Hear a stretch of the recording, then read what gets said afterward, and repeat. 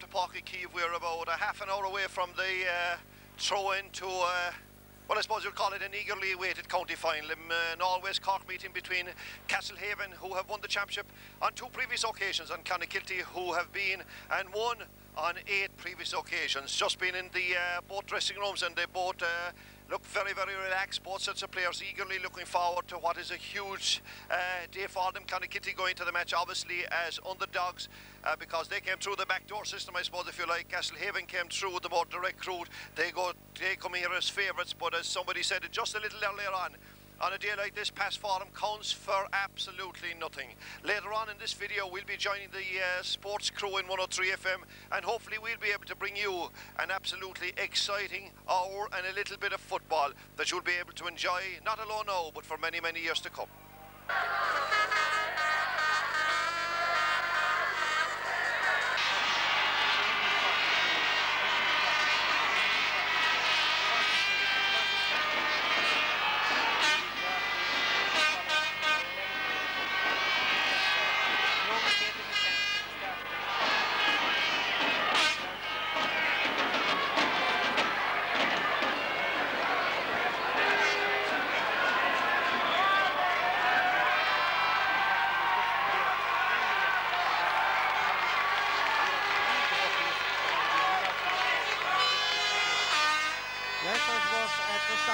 That might have helped good, but in truth, the Clonakilty has shown a vast improvement this year with that, and if they can produce anything like their second half form against Russia, then today they will really have a big challenge ahead. But it's not one of the big questions is that our program.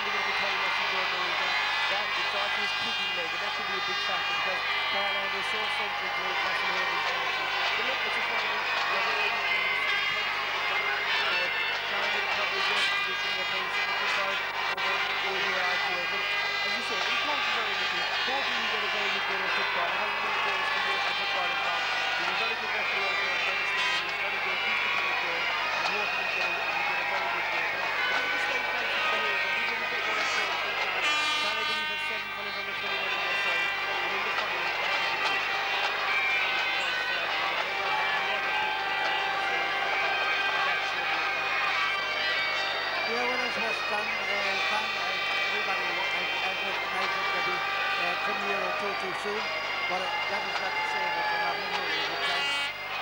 Position, of course, will be heavy on their side, having probably not position of seeing football, but they have really come good in the past, as everybody knows. They have come from B to senior grade in about 30 years. One would have to look at the under 21 record. They won a number of under 21 titles. That has to count for something. It would be the boys in the white quarter come along at the start of the year and takes you away if you said that Clonakilty would have been trying to win the county. Nevertheless, they are here. They're inside the final today. Anything can happen. Finbar said is what happened with the white line. But one would have, having said all of that, one would have to slightly shake ahead. Finbar, if you were to look at the 2 starting 15, the Haven looked particularly strong down the spine of the team. Yeah, and I saw him playing there recently, Michael, and they played the game at fierce pace. They moved the ball very quickly. Ray Callahan is good at centre back, Neil Collins is good at full back, Niall is so important to him at midfield, and then there's Tom Finder out there, Alan Crowley at centre forward is a big boost to their side. And of course, you can't forget the addition of Bernie Collins. Bernie is one of the most up-and-coming footballers in the country, and he moved to Australia a couple of years ago. And that's a big, big plus to the Castlehaven in their side. You know, at the other side, you look at Conrad Murphy, one of the most exciting players we've seen in a long time, and Paudie with his goals, keeping trying in the championship. It really, really has to make it a great game. I think they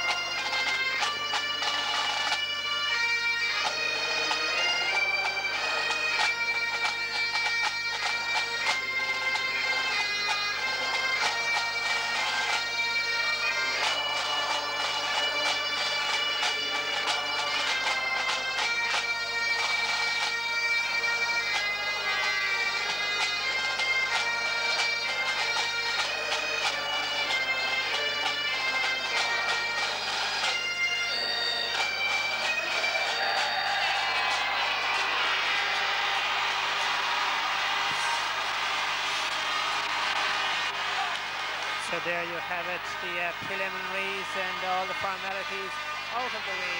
The final itself about to get underway with referee Dennis Linehan of Nemo Rangers. He refereed the semi-final in Dunlanway a couple of weeks ago between Clonakilty and the men from the Black Events in the finishes at fascinating Irish football. The first all-West Cork final since 1997. Castlehaven, the favourites, and Clonakilty, our big match commentary team. Analysis from John Fenton Daly, but let's say a very good afternoon to Paudie Palmer. Yes indeed, and welcome here to Cork. Certainly a huge day, just trying to estimate the crowd, and they reckon maybe up around 15 or 16,000. We'll get confirmation of that a little later on. Dennis Linehan is the match official. Played in 1 6-county finals himself, won 4 Munster Club Championships and won 3, so he knows a little bit when I say 1-3 All-Ireland clubs that's underway here. It comes to Paul Lucknan, playing it wing back for Castlehaven. He gives it to Stephen Connolly. Stephen Connolly going to the 45-metre line, playing it up the far side, where it's won by Fra Callan. A lovely ball from Fra Callan onto Dermot Hurley, going past the 45-metre line. He should have a cut for the point now. He's making an angle for himself, and he's still moving forward. Then he throws the pass outside, and the referee said you probably over-carried on that occasion. I'll be going to John Fenton in a minute. Where it comes, the free is taken. It comes to Brindley while the referee is back, and he's saying that the free now is in the up. Well, I'll have to check this to know what way this free is going. Is he going to throw it in, I wonder? And we'll check. Dennis Linehan is the match official here, and he's calling for the Lear Road. This match official will stamp his authority in this particular match. He'll let it blow as well. He's going to throw it in. A player from either side. The ball is going to break. It's not caught by the Ferramore in the middle of the path. That's Tony Anglin. Lovely ball from Anglin across the field to Kenny Mead. Ken Mead, and let's run behind Mead. And a good race on here between two great friends, Conrad Murphy and Ray Callan. They're playing Cork minor teams together. And the ball goes out over the line, but the referee said there was a little bit of hooshing over there. Conrad Murphy takes the free, trying to find Padraig Griffin. finds Griffin 45 metres out from goal. He's still making his way forward. He's been tackled by the team captain for Castlehaven, that's Liam Collins. What's Collins going to do? They played out as far as Conrad Murphy. No ground gain. Murphy's coming in, laying it off. He lays it off to Brendan Welsh, survivor of 96. Walsh kicks it with the left foot. Does it go over the bar? It does it. It's the first wide of the afternoon. And I'm joined in commentary position by John Finton Daly. Certainly, John, a great occasion of colour before we start talking about football. Yeah, great occasion of colour, Paudie. We were talking there looking across at the Castlehaven support and big banner Angels of Haven, which is a fairly unique one. They certainly appear to have more support. They're certainly favourites. And that 40-year-old man that you were talking about in the middle of the field, Niall Callahan, has just collected possession, Paudie. Very steady influence in this young team, this under-21 team, based on the under-21 team of 98, Paudie, only 5 years ago. And they've really made it here, and they're trying to make this their own. But Clonakilty are really up for this battle, Paudie. Whatever they were saying during the week, they're certainly in here to win this game, and I hope that we have a good, entertaining open match. Brendan Walsh plays it inside as far as Paudie Griffin on the sideline. He's coming to the 20-metre line. He's gone past it, and the ball comes from him, but the referee says he was fouled there, and there's going to be a free in. Yeah, Paudie, doubtful enough, I would have thought he threw the ball in at the other end. I think you're nodding there. He might not have got that free, because I thought he actually had his chance to play it, and it's doubtful if he was fouled. One of those dodgy ones in Gaelic football, but it is a free here from the stand side on the left-hand side on the 20-metre line with about nearly 3 minutes gone, and a great chance for Conrad Murphy. We'll give you the teams in a little moment from now, because there are 2 minutes gone. We're still awaiting the opening score here in Clonakilty. The All-West Cork final, as we say, between Castlehaven and Clonakilty. Castlehaven with 2, Clonakilty with 8 championships under their belt. As we watch Conrad Murphy taking this off the 20-metre line. It's heading between the posts. The opening score from Conrad Murphy. And, well, that will settle them down a little bit, John Finton. Very good score, Paudie. It reminds you a bit of the Johnny Wilkinson style of kicking, the way he came up just right over the red spot at the middle of that crossbar, Paudie. There's never any doubt about it, and even from an inter-county free taker, difficult enough one from either angles on the 20-metre line. Good start for Clonakilty, Paudie. They're certainly in here with a young team, physically, no doubt about it. The Haven looks stronger, and in all departments, they appear to have the advantage, but it's very early days yet. Lee Miles takes the kick out, breaking into the hands of Niall Callahan, laying it off brilliantly there, and a good ball up the field by the youngster Tomás O'Leary. O'Leary just caught him up by another good full back. That's David O'Brien working his way out the field and doing a little bit of an interchange when it comes to Brendan Walsh, the midfielder.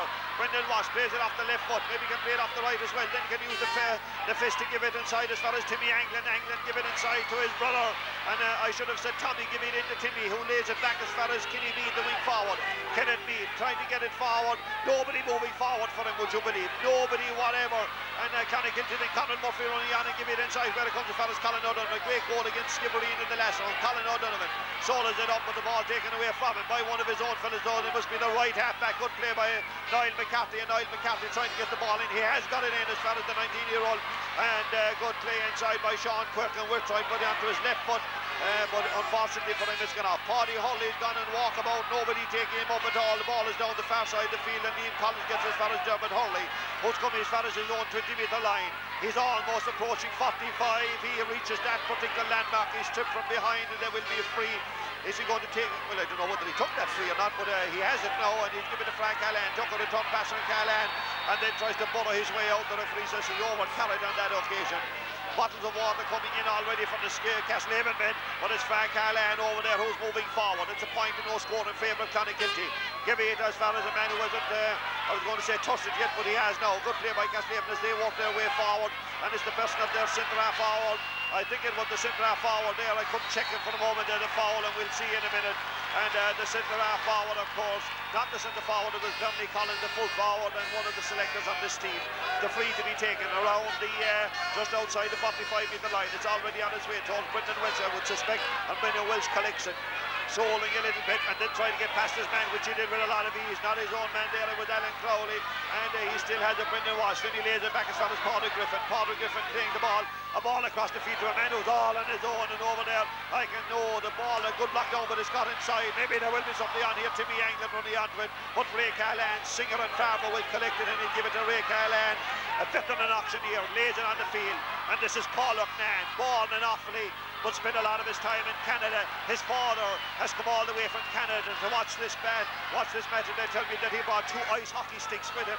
Whether he thought there was ice hockey down in Castlehaven or whether they maybe used it down in Tully, but the ball comes as far as Timmy Anglin, and from away out the field it's a good kick but not good enough, and it goes off for the second wide of the afternoon for the Clonakilty men, John. Yeah, good shot, Paudie, but I'll tell you, I said it to you there, or indicated to you there a while ago, Clonakilty are playing a novel on a square ball. There's very few guys staying inside. On one occasion there a while ago, we had 6 or 7 forwards and their men right out around the 45, and when you consider they had the wind behind them, they weren't actually using any sort of through ball in lower to the inside forward. But on that occasion, Anglin kicked it from a distance. He was unlucky, he went just wide, Paudie, and on the margins at the moment. Clon a bit more invented, very pacey, Paudie, and the dry ball suits them very well, and they're certainly opening up the Haven defence at the moment. Kenny Meade has it, he gives it as far as Paudie Griffin from a difficult angle. He kicks wide, number 3 for the Clonakilty men. The Castlehaven team, in goal we got Lee Miles. I'm trying to check in this full back line for the moment. It would appear that Denny Callan, I think, is at right corner back. It is Denny Callan. Liam Collins is at full back, and over on the far side of the field is Alan Sheehy. The half back line sees Paul Upnan, Ray Cahalane and Tomas O'Leary. The middle of the park is Dermot Hurley and Niall Cahalane. The half forward line is it Frank Cahalane, I think it is Alan Crowley and Stephen Conley. The full forward line, Colin Crowley, Bernie Collins and Paudie Hurley. We'll give it the Clonakilty team any moment now, but the ball comes as far as Ray Cahalane. And Ray Cahalane, a long ball up the field, but the referee said there was a foul on Ray Cahalane as he was kicking that, and I noticed that Ray Cahalane shook his head there because I didn't think he agreed even with that decision. But the referee is the man in charge. We watch and Stephen Conley takes this one. A lovely ball up the field from Conley in as far as Colin Crowley moving forward, but Crowley's still going forward. Can he put it onto his left foot? He's a good left foot, he's a good right foot as well. And then he lays it back as far as Frank Cahalane, who gives it back as far as Colin Crowley, wearing 13, kicking with the left foot, and the ball is caught inside by Diarmuid O'Brien. And the Clonakilty men move forward, and it's with Brendan Walsh coming as far as the 45-metre line. Brendan Walsh is still moving forward, but finding the target man is a difficulty, but maybe he will now. It comes as far as Paudie Griffin. Paudie Griffin, they say that Liam Collins has the upper hand in quite a number of matches they've played at underage level. We'll see. Paudie Griffin kicks it from a different angle. It's dropping it around the square. It drops wide, and it's wide number 4 for the Clonakilty men. And John Finlay, Clonakilty having quite an amount of possession, but unfortunately for them, 4 wide. Yeah, Paudie, but one very interesting thing about Clon, I know there was a slight wind behind them, but the clearance out of defence there was found Brendan Walsh. There was no hurried clearance. Brendan Walsh came from here to the left-hand side near the stand, collected it and played it down towards the corner, and you must take note there a number of times that Paudie Griffin is playing in, the corner forward is coming out from that corner, and Paudie Griffin's being left that space, but he's found it so far very difficult and has in fact not succeeded in getting inside Liam Collins, and that is the key here to breaking open the Castlehaven defence, and he hasn't done that yet. He's been put under pressure on his right leg, and he's I think he had one wide and that ball across which nothing came out of. So far, even though Clon on the possession stakes are on top, Paudie, they've only got the 1 point, they have a slight wind behind them, and really it's too early to really find a pattern yet. The ball is coming out of Timmy O'Sullivan, right corner back, up plays in as far as Don Lyons, centre half back. And Don Lyons kicking with the right foot, a lovely ball down into the corner, but there's a fabulous race on here, and has been won by the Castlehaven number 5, Alan Sheehy, who plays as far as Paudie Hurley. Paudie Hurley's first touch, he's got, can he get in the ball? He has one possession, he holds on. Now remember, he was the man that played so outstanding the last time they met. That was away back, I think, in April. And now it comes inside, and Crowley has it. Can he shoot off his left foot? He can't shoot, but into the hands there. And that was Alan Crowley, but the goalkeeper has it. Eamon happens between the goals for post of Clonakilty, and he balloons this one right down over the sideline here. Timmy O'Sullivan, Diarmuid O'Brien and Colin O'Neill on the full back line. The half back line, Niall McCarthy, Donald Lyons and team captain Nigel Hayes, whose grandfather Sammy O'Donovan won 7 county championship medals.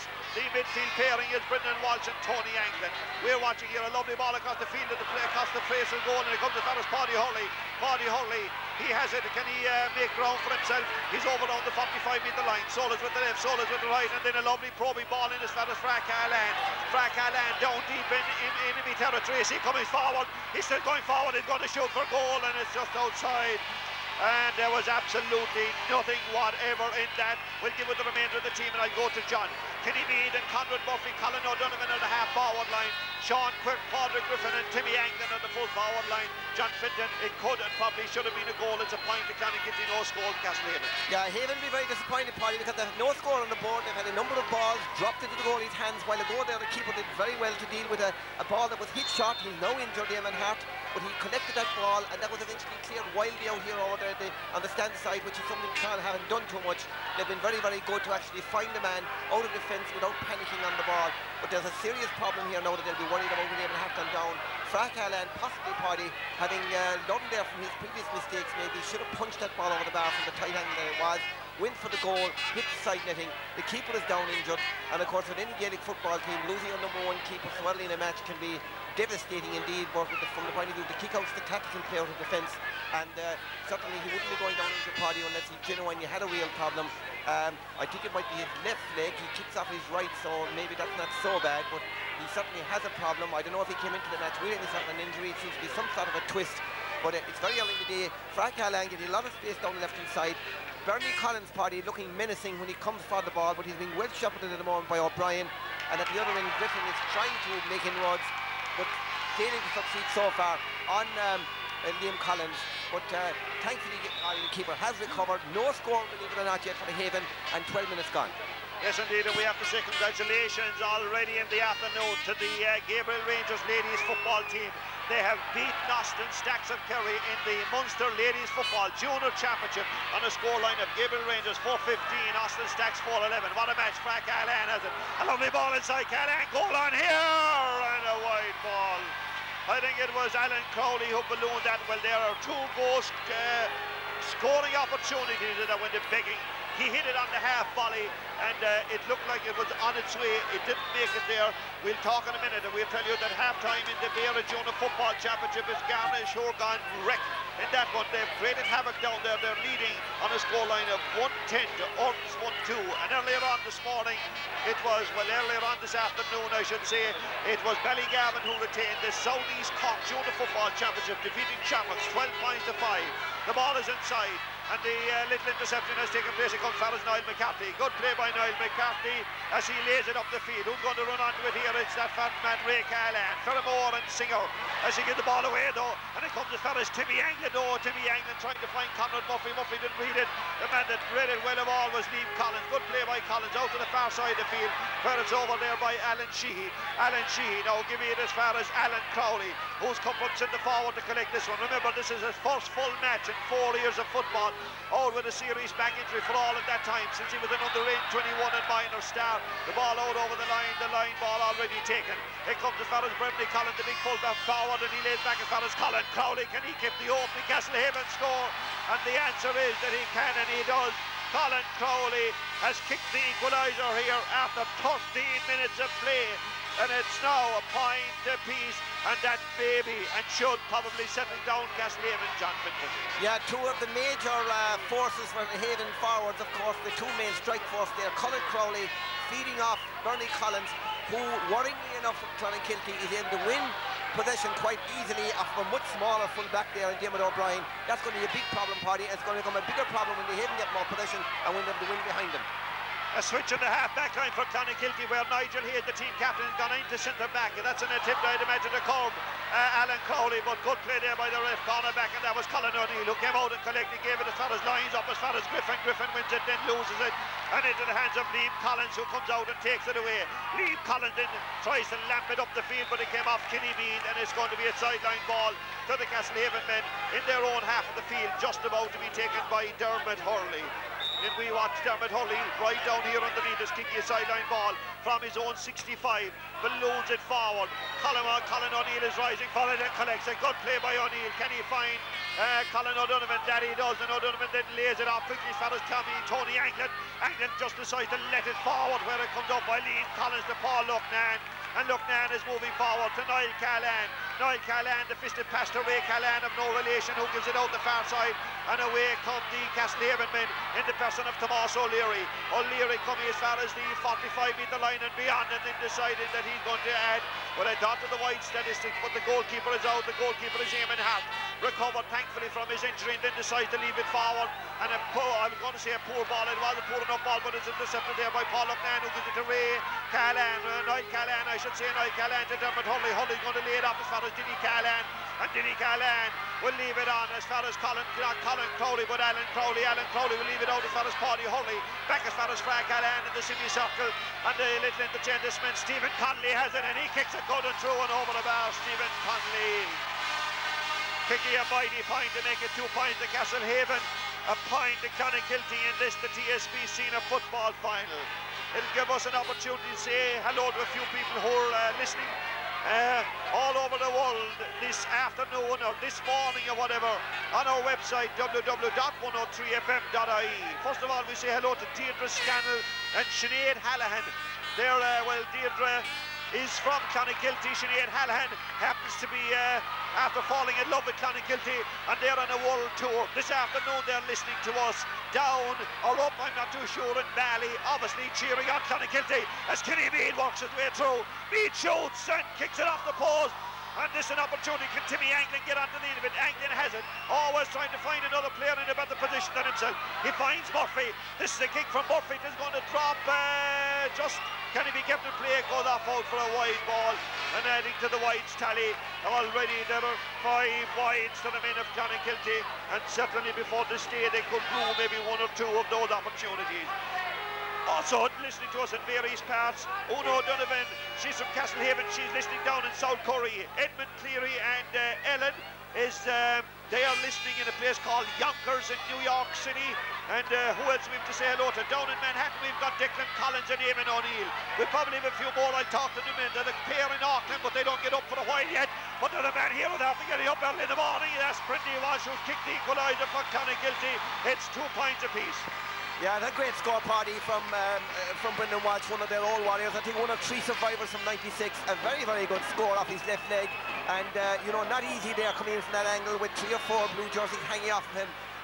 They would have been worried about the wides they've had, but remember, Haven have had wides at the other end as well, and it's really finely balanced at the moment, and you wonder as the game goes on, will the physically stronger Haven side come out on top purely on the I suppose, from the point of view of the physical contact wearing down the smaller team? Difficult to say, Paudie. You know, Callan takes the free as far as Paul O'Clan, who gives it to big Dermot Hurley, the inspirational midfielder for Castlehaven. He's coming forward. He gives it back to Callan again. Callan moving forward, carrying a little bit of a thigh injury into this game. He gives it to, lovely ball inside and away come Castlehaven. Stephen Connolly giving a lovely ball in, and this man Crowley kicking with the right foot, not Crowley but Bernie Collins, and this time Bernie Collins reckons he got a point. And John Fintan Daly, what do you make of that? Yeah, Paudie, very close thing. I thought it did curl in at the very last moment, but I wondered did it curl in after already going over the top of that bar. Very difficult. I thought it was going to curl in, but the umpire has called it anyway, and they're the ones that go fire against you from time to time. Scores at a premium here. 18 minutes gone. Only 4 points on the board in total. When you consider it's a fine day here, a bit cold of course, but very little wind, certainly no rain, and there's a sub already. Number 19 Paudie's already coming on for Clan very early in the game. Yes, Niall McCarthy, he's been asked to take a break for the moment and coming on instead of him is Mark Griffin, and Niall McCarthy had cousins taking part in the Skeena Skull pageant that took place earlier on. I'll find those in a minute. They were Yvonne Hurley and Sarah Moxley down there from Dribble League. So the men from Clonakilty making changes, and surprising the changes were made so early, particularly Castlehaven have only scored 2 points, so I think defensively ain't the problem around this particular neck of the woods right now. The ball coming from Dermot Hurley, who lays it across the field there as far as Tomás O'Leary. O'Leary the Scollara coming to the 65 and then lashing it inside. The full back has to come. He has come all right, but he's missed it, and Dermot is the reason why the ball knocked away from the referee. Dennis Linehan said there was a tackle came in from behind, but Dennis Linehan right up with the play, as he always is. The best dressed match official off field and probably on field as well, even though there's a uniform outfits now for these guys. Coming down the field here. Is it Nigel here, the team captain? Not Nigel here, Colin. There's a big, huge chunk of ground got missing as Colin O'Donovan skidded onto the ground. Remember, he was the man that scored that all-important goal. And Paudie Griffin, how many goals has he scored? Surely he was injured there, I thought. And he's shoved out over the line on that occasion by Liam Collins. The referee said quite legally so. Paudie Griffin, remember, he was the guy who got that all-important goal that kept them in the match against UCC when they looked like they're going out the door. And then in the replay, he scored again himself and Sean Kirk.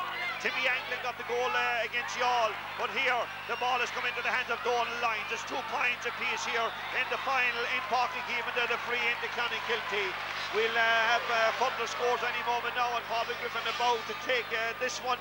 And the referee pointed to the exact spot. It's Mark Griffin who has come up to take it. Not too sure that Mark Griffin takes frees from that particular neck of the woods, or is there going to be Conrad Murphy? Already got one, has got 1 point to his credit. Can he get another one, John Finton? Yeah, quite possibly, Paudie is just on the edge of the semicircle. But if you might notice below, Paudie Griffin is quite shaken after that last tackle. And I'll tell you, Paudie, his knees at the moment, I'd say he's wobbling a bit. He got a right wallop down by the stand side here. Conrad Murphy standing over this, but we'll have to keep an eye on Griffin, Paudie, as he recovers from that last physical contact.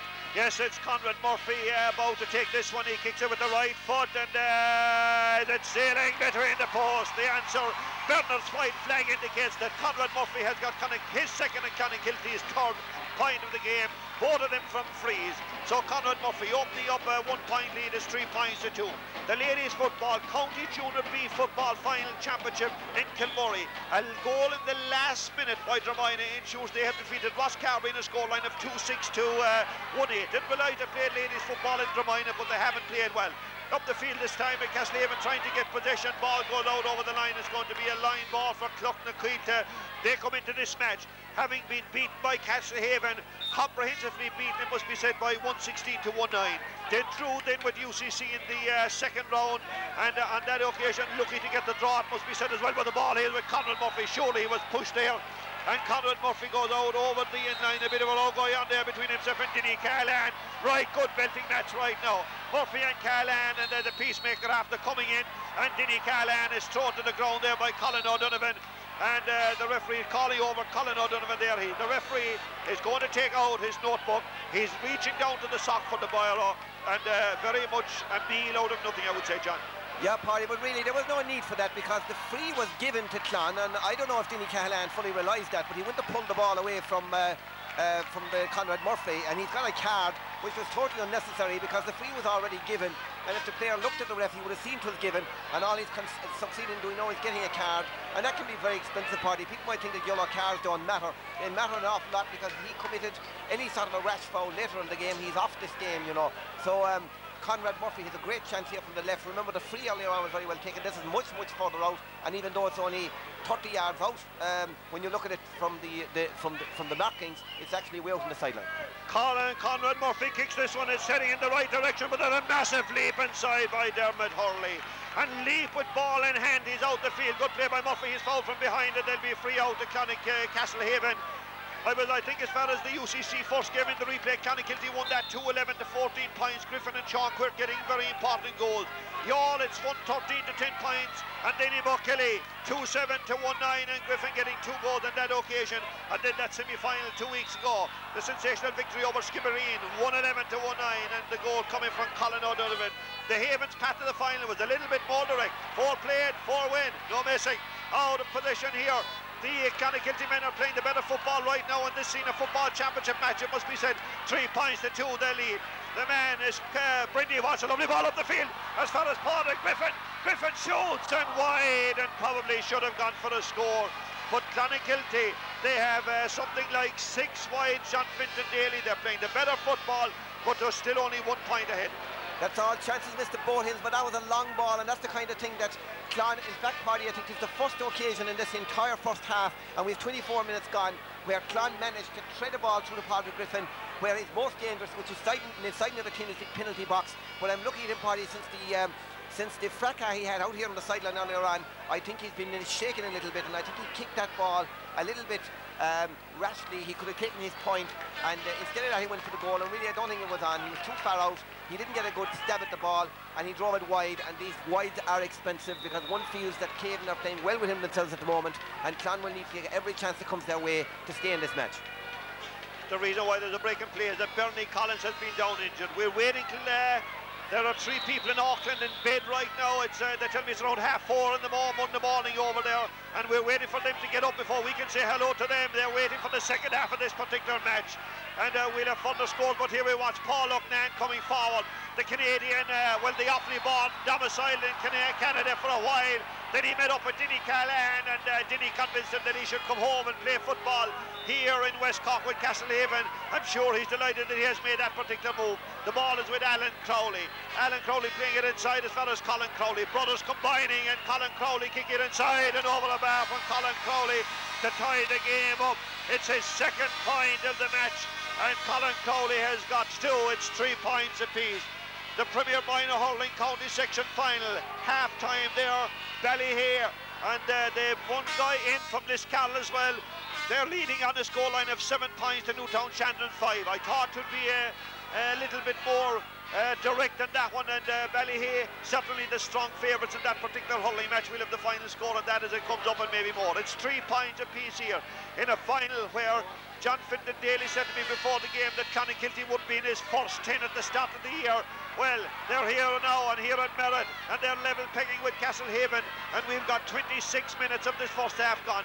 A score before half-time for either side would be vital. A goal would be absolutely so much more vital, if you like. Mark Griffin comes forward with the left foot. He's trying to find Conrad Murphy. He does find Murphy, but Murphy takes the ball out over the line, and he will be disappointed, I know, with that particular effort. And Ray Callahan will take this line ball from his own 65.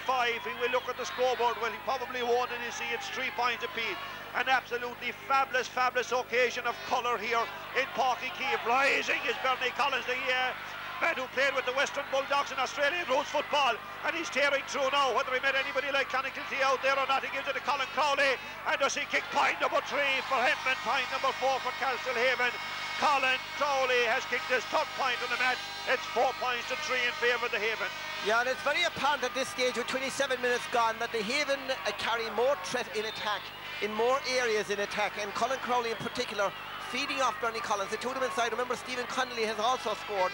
Frank Harlan could have done a couple of could have got a few very important scores earlier on. He missed the goal chance when they had no score on the board. They're very strong out there, and they're certainly stronger than Clonakilty. 2 smaller men, let's put it that way, and Conrad Murphy and Paudie Griffin down the centre don't have the same ability to break the gain line, I suppose you could say, and certainly Clonakilty looking to get scores from further out, whereas the Haven are wild to work their way in for them. Bernie Collins has it, the big full forward. He set up the last score. Can he set up another one? He's given it to a man who's well capable of kicking them, let me tell you. He has set it up, but the kicker on this occasion, it goes off out for a wide ball, and I think that's the Haven's 4th wide of the match. As we come 27 minutes gone in the first half, and wait for an indication as to how much time is to how much injury time will be played. Remember, there will be a little bit. There were 2 players, a player from either side down injured. We're waiting for the football to come in from the sideline there, and the ball has now arrived into the hands of Eamon Hart. And Eamon Hart, the custodian, who will be kicking this one out. Thankfully, he recovered from that little injury scare he had a little earlier on in the match. It's 4 points to 3. The Cork Senior Football Final being kicked out by Eamon Hart to the far side of the field, rising and breaking, and who's going to catch it? Oh, running onto it there is the young man from Castlehaven, and that's Tomás O'Leary. O'Leary's moving forward, he's a good left foot, and the referee says that he overcarried on that occasion, and Tomás O'Leary just accepts the referee's decision, as do all the guys around him. And this is good respect for the referee. He has earned that respect with all his officiating down through the year. The man to take this is Dermot O'Brien, the fullback. O'Brien lashes it to the side of the field here. Who's going to take it? Colin O'Donovan, but it goes through his hands and is taken by a man, Stephen Connolly, who gives it to Niall Callan, and Callan trying to find his cousin inside, and that's Paudie Hurley. Paudie Hurley has it, coming and trying to make his way forward. He has forward, and it goes off with what happens there? It can't be a goal, I would imagine, because he fisted it in, and yes, they're saying it's gone, they're disallowing this goal straight away, and John Fintan Daly as a member of the legal profession, but more importantly as an interpreter of the rules, I presume you think that's the right decision? Well, there's no doubt Paudie, it's the right decision. The question is, what was the intention of Paudie Hurley at that moment? That's what I'm wondering. He cut his way in. It appeared to me that he might have been actually trying to play the ball, punch it across the area, Paudie, to an in-rushing Haven player. But instead of that, he went to the corner. I think that's what he actually intended. I think he knows the rules as well as Callahan gives it to Stephen Connolly, and Connolly shaves the post on that occasion. So, John, my apologies for putting in on that one. Yeah, Paudie, well, yes, that ball was just wide too, but I think he knows the rules quite well, and I don't think he was in any doubt about the fact that he couldn't punch a goal. Maybe he was trying to punch it over the bar. My own guess would be he was trying to play it square, and the ball ended up going inside. Either way, Paudie, Castlehaven are now building up the wides and they're missing a lot of chances. Both teams with equal number, but the Haven physically stronger Paudie, more bite in attack, and certainly that's why they're leading at the moment by single point. Alan Crowley wins it. He gives it to Niall Callahan, and another massive pass up the field from Callahan, up as far as Bernie Collins, but Bernie Collins there didn't get in that occasion. The man that does is that young man up there at left corner back for Clonakilty, who's playing very, very well indeed, and that's Colin O'Neill. Colin O'Neill gives it as far as half.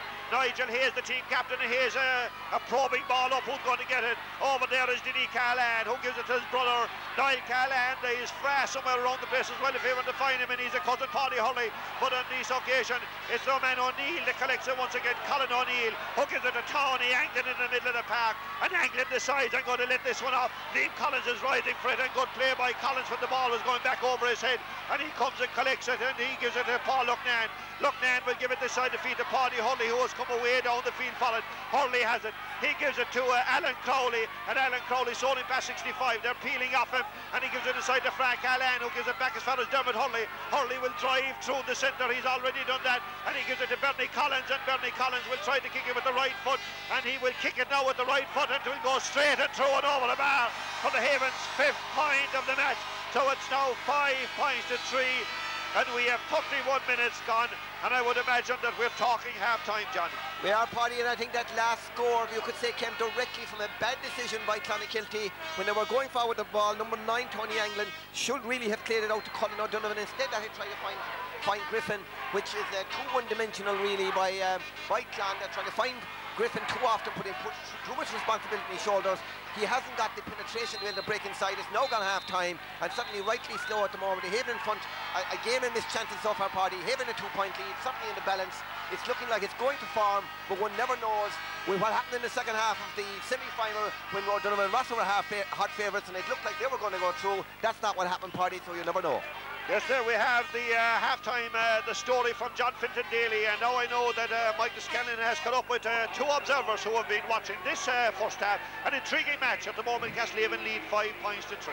Thanks to Paudie and to John Finton Daly. So as Paudie said, an intriguing first half. Finbar, are you surprised with the way the first half has gone? I'm not really. I think Castlehaven being just a bit more economical with possession. Clan started very well, but wasted several good chances. And once Castlehaven got on top, I just thought they were able to get through the Clan defence easier. They could have had 2 goals. Frank Callahan took the wrong option, and you could say the same about Alan Crowley. A couple of minutes later, he should have cut.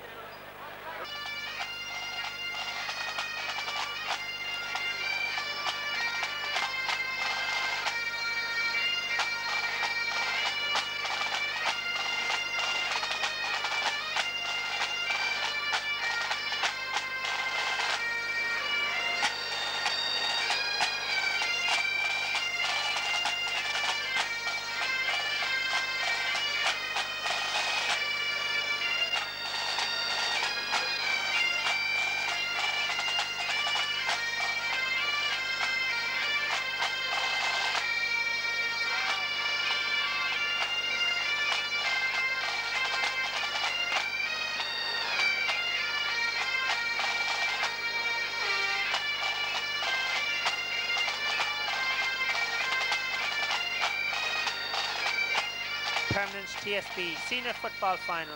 So don't just think of that.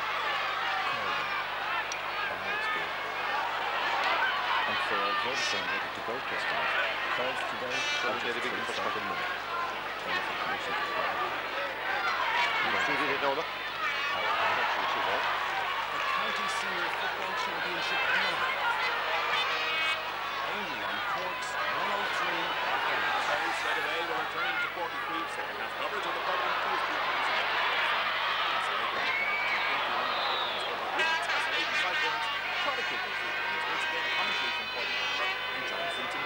Yes, Rory, welcome back here, and there's just, half a minute gone in the second half. No change in the scoreline, which reached Castlehaven 5 points, Clonakilty 3, and of course the second half resuming with Colin, with Alan Crowley staying in midfield. They made the switch about probably 10 or 11 minutes from the half-time whistle, and it made a big difference to the Castlehaven player, brought them back into the match, and just a number of crucial wide balls, if you like. They would probably be more ahead of the break, but now it's Clonakilty in a free with Brittany Walsh on the 45-metre line. Is he going to leave it as far as Colin O'Donovan? We've yet to hear anything about the official attendance, and we'd like to take this opportunity to say hello to Mary Newman, who's at home listening to this game, and to remind the Camogie fraternity that their meeting tomorrow night is in Torquay Ring at 8:30. The free here to be taken by Colin O'Donovan at wing forward, yet to get on the score sheet. Can that all be corrected now? Low scoring match, 5 points to 3. The permanent TSB senior football final, and we watch this free. It's on its it will be on its way any moment now. It's heading the general direction, but the wides tally, I thought, is not going to get inside. It is Griffin running into Conrad Murphy, and there's still play there, but the referee spotted a little bit of rubbing of the ball on the ground, and a free in. Yeah, actually, Paudie, I thought it was a free in for a pick off the ground initially. The referee, I think, was unsighted, and actually on the second melee, we'll call it, on the way out, Haven hand definitely touched it on the ground. This is 20 metres out, straight in front of the goal for Conrad Murphy. Must be a fairly certain score, but then when you see games missed it, or frees like this missed it into county level. Desi Dolan did it for Westmeath in an infamous case earlier this year. This is an important free, Paudie, if we come back within one. Yes, and that free brought Paudie O'Shea to Westmeath, and Conrad Murphy has got his third pointed free of the afternoon to put a single point between the sides. 5 points to 4, 2 minutes and 2.5 minutes into the second half. All to play for, no doubt in the world about that. Clonakilty will be reasonably pleased with their offering so far, still very much in the match. The wides tally is roughly around 5 each as we watch the kick out coming from Lee Miles, the Coolmora. And airport official to kick out the far side of the field, and is held over there by Colin O'Donovan. O'Donovan has it still driving forward as far as the 45-metre line. What's he going to do now? Try and find Paudie Griffin. He succeeded in getting there, the ball as far as Griffin tried to get inside. He's got inside and he moves forward, and Timmy Anglin the interception there, and away come the Castlehaven men. A foul over there and a free out to Castlehaven. So still no side able to establish complete superiority in this particular match. Dermot Hurley has it, the big midfielder back in the right half-back position, as he comes as far as the right half, comes as far as the 45-metre line, but unfortunately he's fouled over there, and there's going to be a free out. And the Bear Junior football final, Garnish 1 goal in 12. They only scored 2 points in the second half. Orton 1 goal in 9. Was there a storm down there, I wonder? So Garnish on the Junior Football Champions, after 3 days it took them to sort out that particular issue, and they will now play Kilnamartyr in the County Junior Football semi-final. As we watch here, Colin Crowley kicking his it's off the post, and it's kept in play by Colin O'Neill, and out the field it goes, and that I thought Mark Griffin has it. Mark Griffin gets it as far as Kenny Mead. Kenny Mead, the ball hop in front of him as he moves forward, with Clonakilty black putting in place across the front of his jersey, and he's still moving as far as the 45-metre line, being well shepherded over there, but then he's gone inside, he's still moving in. He's on the wrong side now for a left-footed free taker, left-footed player, and he gives it as far as Conrad Murphy, who has got both feet.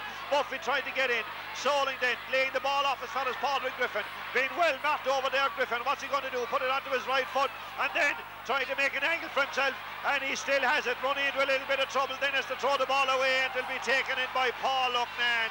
He who hesitates has lost a little bit, and Colin O'Donovan is grounded into the free into Castlehaven, and Conrad Murphy comes in there to make a little bit of peace, looking for the ball back from his good friend Ray Callahan, and then pats him at the back, a free into Clonakilty. 5 points to 4 to Haven lead.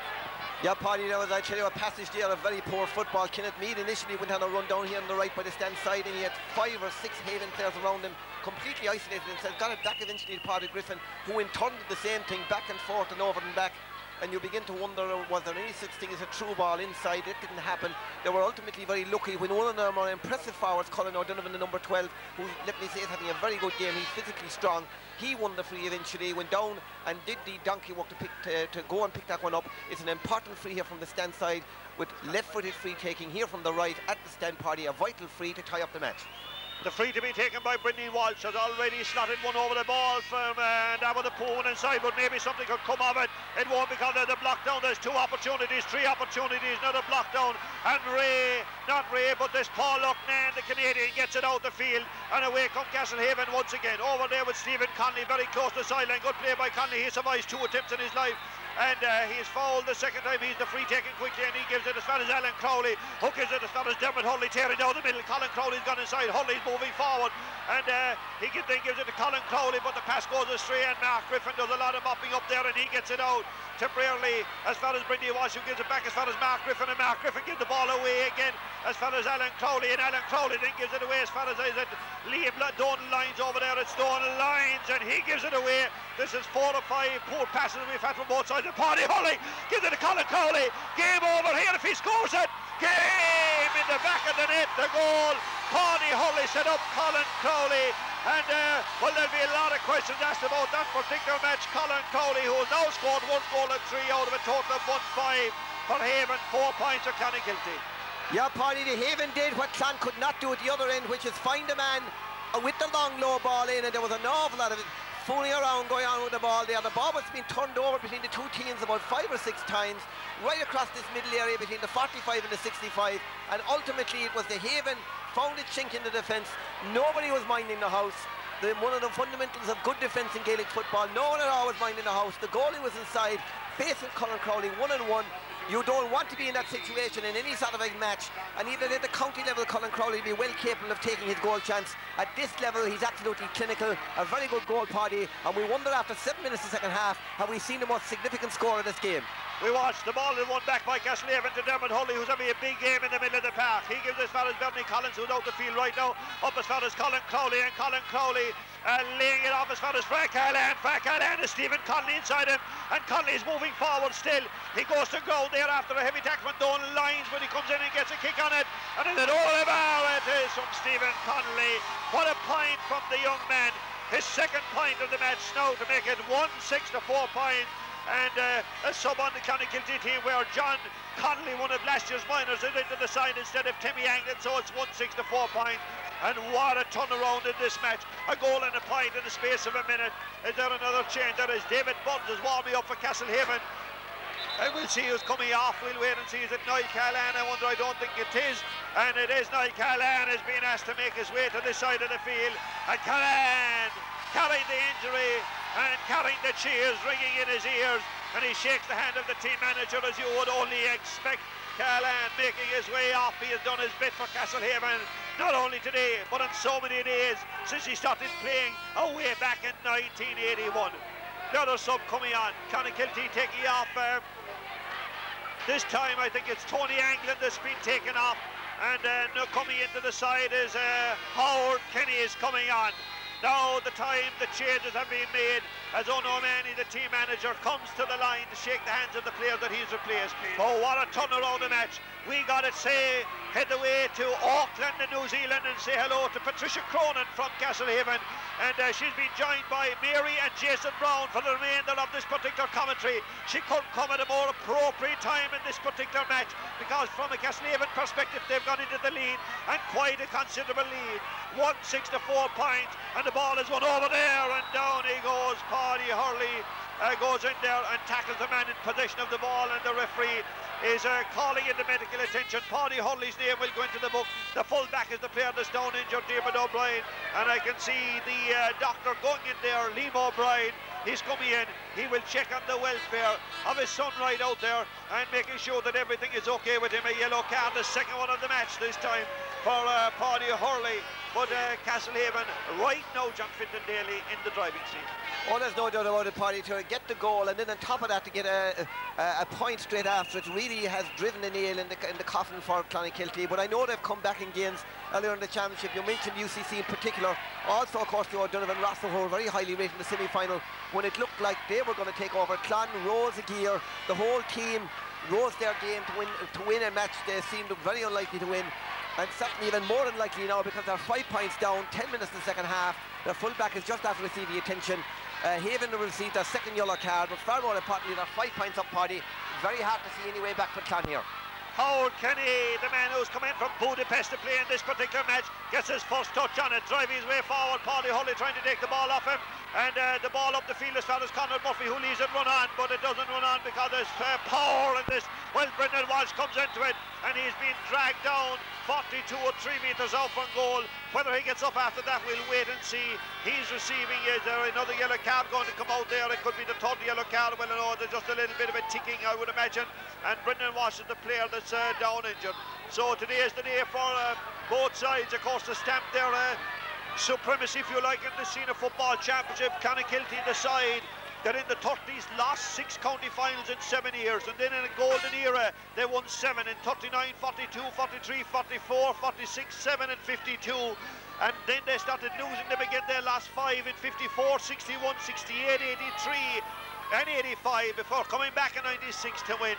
And as they look up at the scoreboard now, they'll wonder about this particular one as Conrad Murphy kicks it, but unfortunately it is sliced off to the left and it's gone off for a wide ball, and the score remains as it was. So Clonakilty adding a wide to their tally, but unfortunately for them, not adding to the scoreboard where it all matters.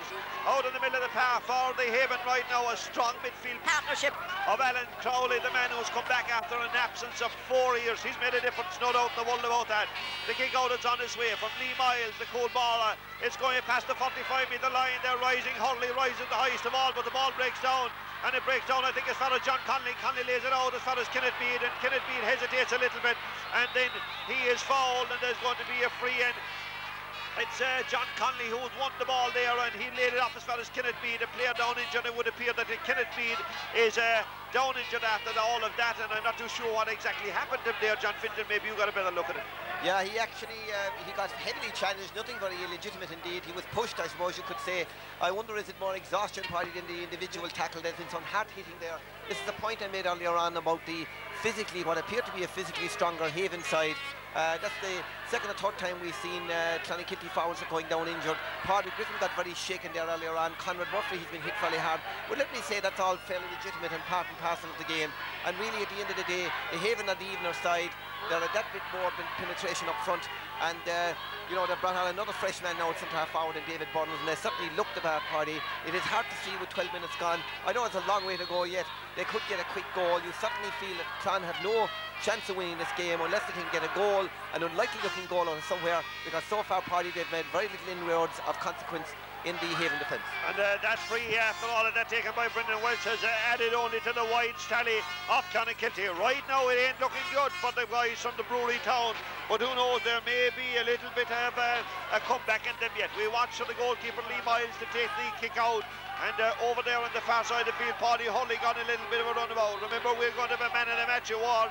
Well, they will be announced after this game, and the function will take place tomorrow in the Celtic Ross Hotel. And well, for the winners, it's an absolutely massive day out. For the losers, well, it's a tough show. Remember, try to send a few representatives along.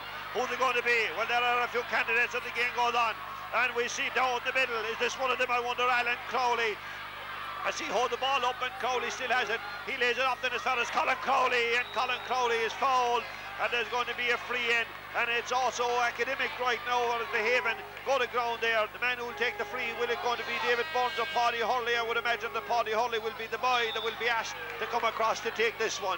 His mother, Liz, of course, one of the ladies down in Dinties, who tells me that she's the best to produce any kind of food in that neck of the woods. What they'll be producing down there later on. Will it be an occasion to celebrate as Paudie Hurley comes and all getting ready to strike this one, and is free taking. This is an opportunity for him to add to the Haven's tally as he kicks it right-footed and straight and over the bar from Paudie Hurley, his opening score of the match.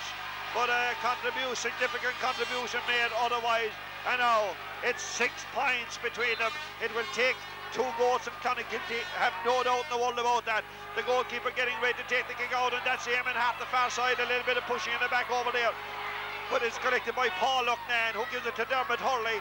Hurley will give it in across the midfield, where he'll give it this side of the field to Alan Crowley, who finds Stephen Conley all on his own. And Conley is still bowling his way forward, already with 2 points to his tally. Can he get another one? And the answer, my friend, to the white flag in the wind and over the bar from Stephen Conley. his third point of the match. Surely he's a candidate. And Colin Crowley inside with a goal and 3, and the tally says 1 goal and 8, and now it's looking all so one-sided indeed, John Finton. Yeah, well, this is what I suppose people would have feared could happen, and you know, right up to half-time you felt Clon were hanging in there, but I did say that Haven appeared to be playing within themselves at that stage, and that they would open up at some stage. It was a bit of a disaster really, Clon, to give away the goal at the time they did. They can only blame themselves because it wasn't the first time that they were playing the ball across the middle, not clearing it. Being caught ball watching really their defence, gave away the goal, and what has happened since has really piled more misery upon them. That's a simple score taken by Connolly, one-on-one situation. What Clon are not able to do, they can't shake off their men one-on-one at the other end of the field. They're not able to cut inside, take their score. That's what the game is about, and once again the Haven have a free man in attack.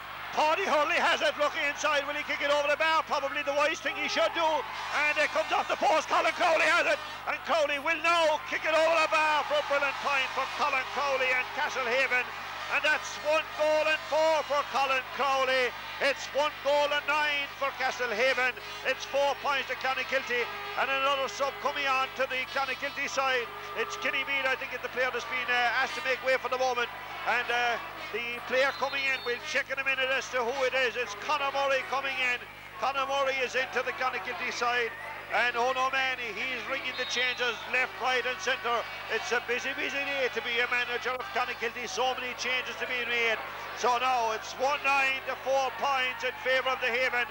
A club that was founded, this particular club, they tell me, founded in 1957.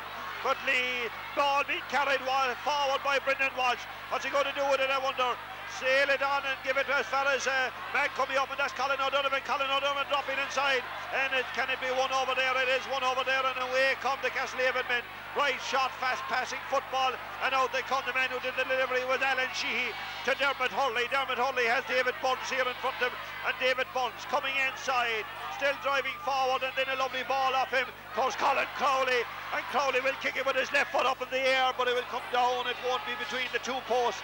And the official attendance, and I reckon there are a few more here, and it tells us that there are 14,526. Whether they counted all the youngsters that got in for nothing, I'm not too sure. But that's the official attendance, 14,526 on this, the day of the Cork Senior Football Championship final, where Castlehaven look to be on their way to their 3rd final. And when you consider that in 1969 they won the West Cork Junior B final, and sure on that occasion they beat Kilbritton. In 1970, Fra Callan is coming off, and Brendan Bubble DC is coming into the side. Fra Callan makes its way. He salutes Donald McCarthy. He salutes his manager on his way off. That's James McCarthy, and what a year it has been for James McCarthy since he took over the mantle of manager, and has surrounded himself with right good operators, and those good operators will include Padraig Burke, Bernie Collins, Father Charles McSweeney, and the man who came all the way from Australia with Kilkenny blood in his veins, that's Dan Fitzpatrick. The kicker is Paudie Hurley on this one, and this an opportunity for Bernard over there to indicate that it's a wide ball, and it's also academic, John Finton. Yeah, certainly this stage, Paudie, it's pretty one-sided. There's 18 minutes gone in the second half. The game has gone that bit flat. It reminds me a bit of Ireland and Namibia earlier in the morning, Paudie, when after Ireland getting 6 or 7 tries. It isn't quite as one-sided as that, but Dermot Hurley is doing what he wants now in the middle of the field, and physically, Paudie, they're driving into Clonakilty, and often you feel it's like men against boys. Remember, this Clon team is very young. This Haven team were the 21 champions of 5 years ago, Paudie. They have that age advantage, they have that cutting edge, and they're certainly showing it now. And the ball is won by Stephen O'Brien, Stephen Conley, not Stephen Conley, my apologies, but it comes from Conrad Murphy with possession there. He does win possession as he comes forward. 19 minutes gone here, and we can tell you that a listener out in Toronto, John Hurley, rang to wish Clonakilty well. Well, John, if you're a Superman, you might get on a bike and come over, because I think they need you right now. Conrad Murphy has it. Conrad Murphy kicks towards goal and goes over the bar. The bar that Lee Miles for Conrad Murphy's 4th point of the match, to make it now 5 points to Clonakilty, but 1 goal and 9 to the men of Castlehaven. The Oscar Traynor Cup, if you're interested. A Cork selection, the Cork AUL have defeated the Kerry District League on a scoreline of 5 goals to 1. And the ladies football that we called out a little bit earlier on, they're celebrating in Dromina. They have won the County G Junior B Championship when they defeated Rosscarbery 2-6 to 1-8. And down in the Beara division, Garnish are celebrating because they've won the Junior Football Championship down there, winning on a scoreline of Garnish 1-12, Orden 1-9. Ballygavin are Southeast Junior Football Champions, defeating Shamrocks 12 points to 7.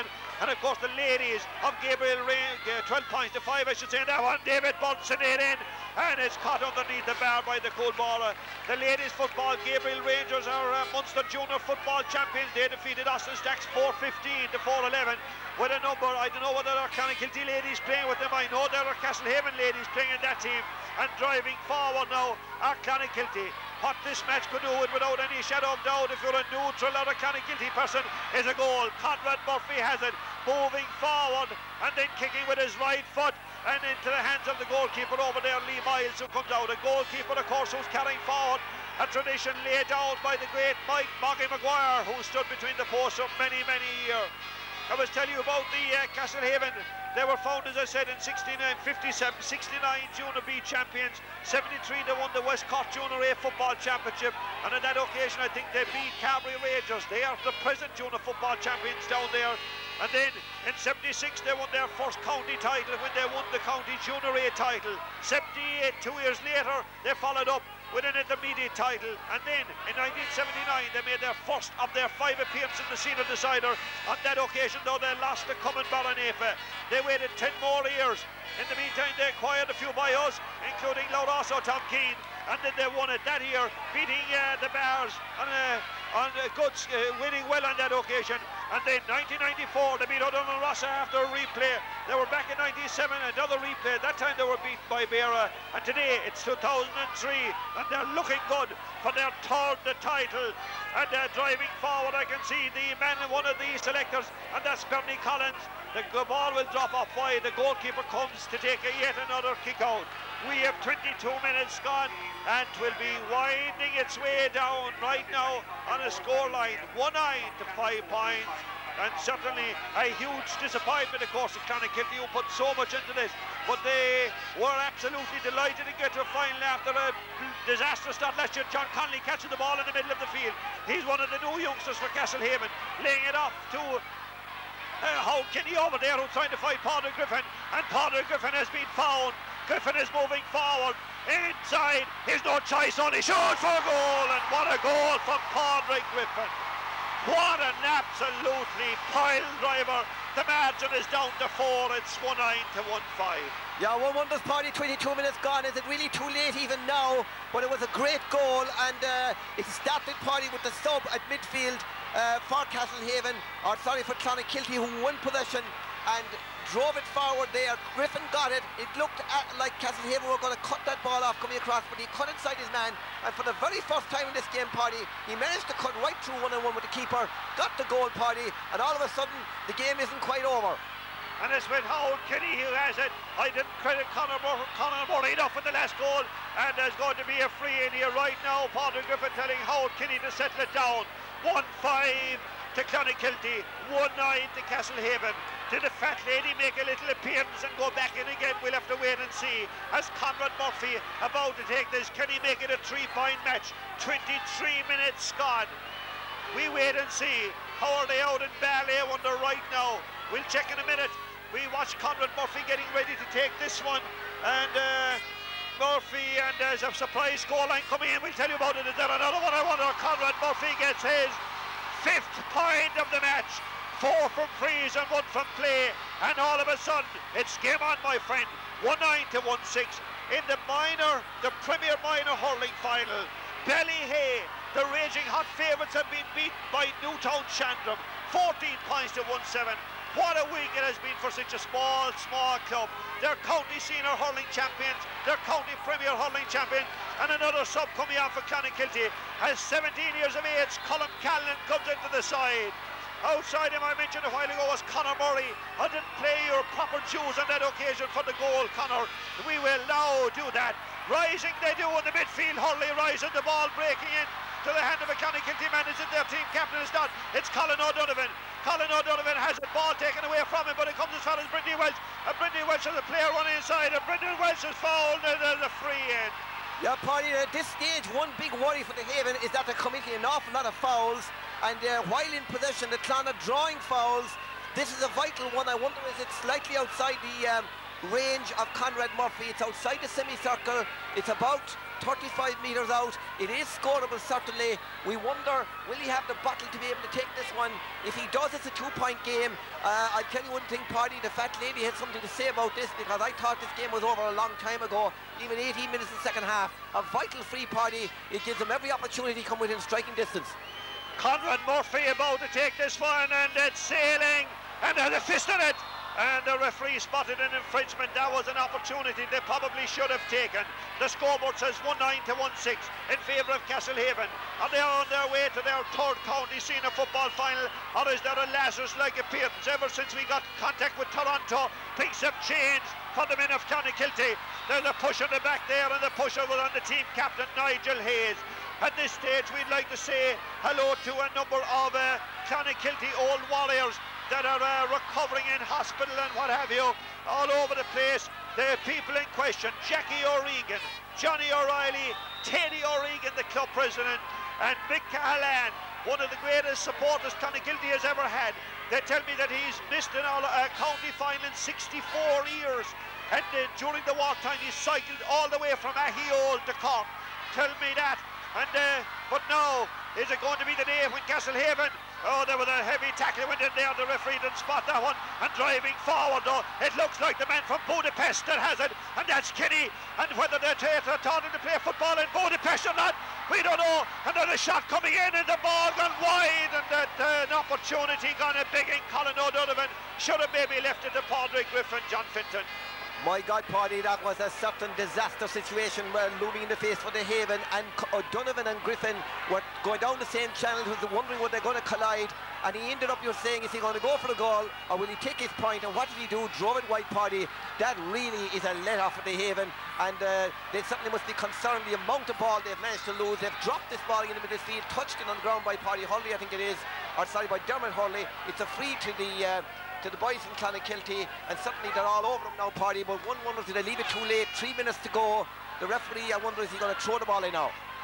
There are 3 minutes between this and victory for some side, and Ray Cahalane, fabulous singer, good footballer, laying the ball up the field. Brendan Deasy is fouled over there. Bubble Deasy is fouled, and the free will be into Castlehaven. And will they take their ease and take it? It's already on its way in as far as Colin Crowley, who's scored a goal and 4 points in this match. And remember, one of their better-known players who gives it back to Bubble Deasy into the goalkeeper's hands, and the goalkeeper is Eamon Hart. Hart gives it outside. Now is the time for Clonakilty. Well, it's now or never. They have no chance otherwise. And can they get the ball up the field? There's fouling going on there, and Dinny Cahalane has been fouling, seen fouling there, and I'm sure it's John Connolly. And Dinny Cahalane is already on 1 yellow. Does he get another? And the referee is telling guys to move away, and the book is gone. He's doing a little bit of ticking, but that's all okay now. The far side of the field, does he not see the man over there? Brendan Walsh is going down the middle, and he's still moving forward. Clonakilty need a score, and they need one badly, but the man that has got it is Paul Lucknan for Castlehaven, and he gives it to Stephen Conley. What a game this man has had. 3 points for the Castlehaven cause as they lead 1-9 to 1-6. 28 minutes gone in the watch, and there's an interception over there by Nigel Hayes, the huge Clonakilty support. And now it's with Conrad Murphy to the man from Budapest, and that's how Kenny drives it inside. Can they get it in, I wonder? No, they can't, because over there is Lucknan, and Lucknan gets it out as far as that man Alan Crowley, and Alan Crowley balloons it up in the air.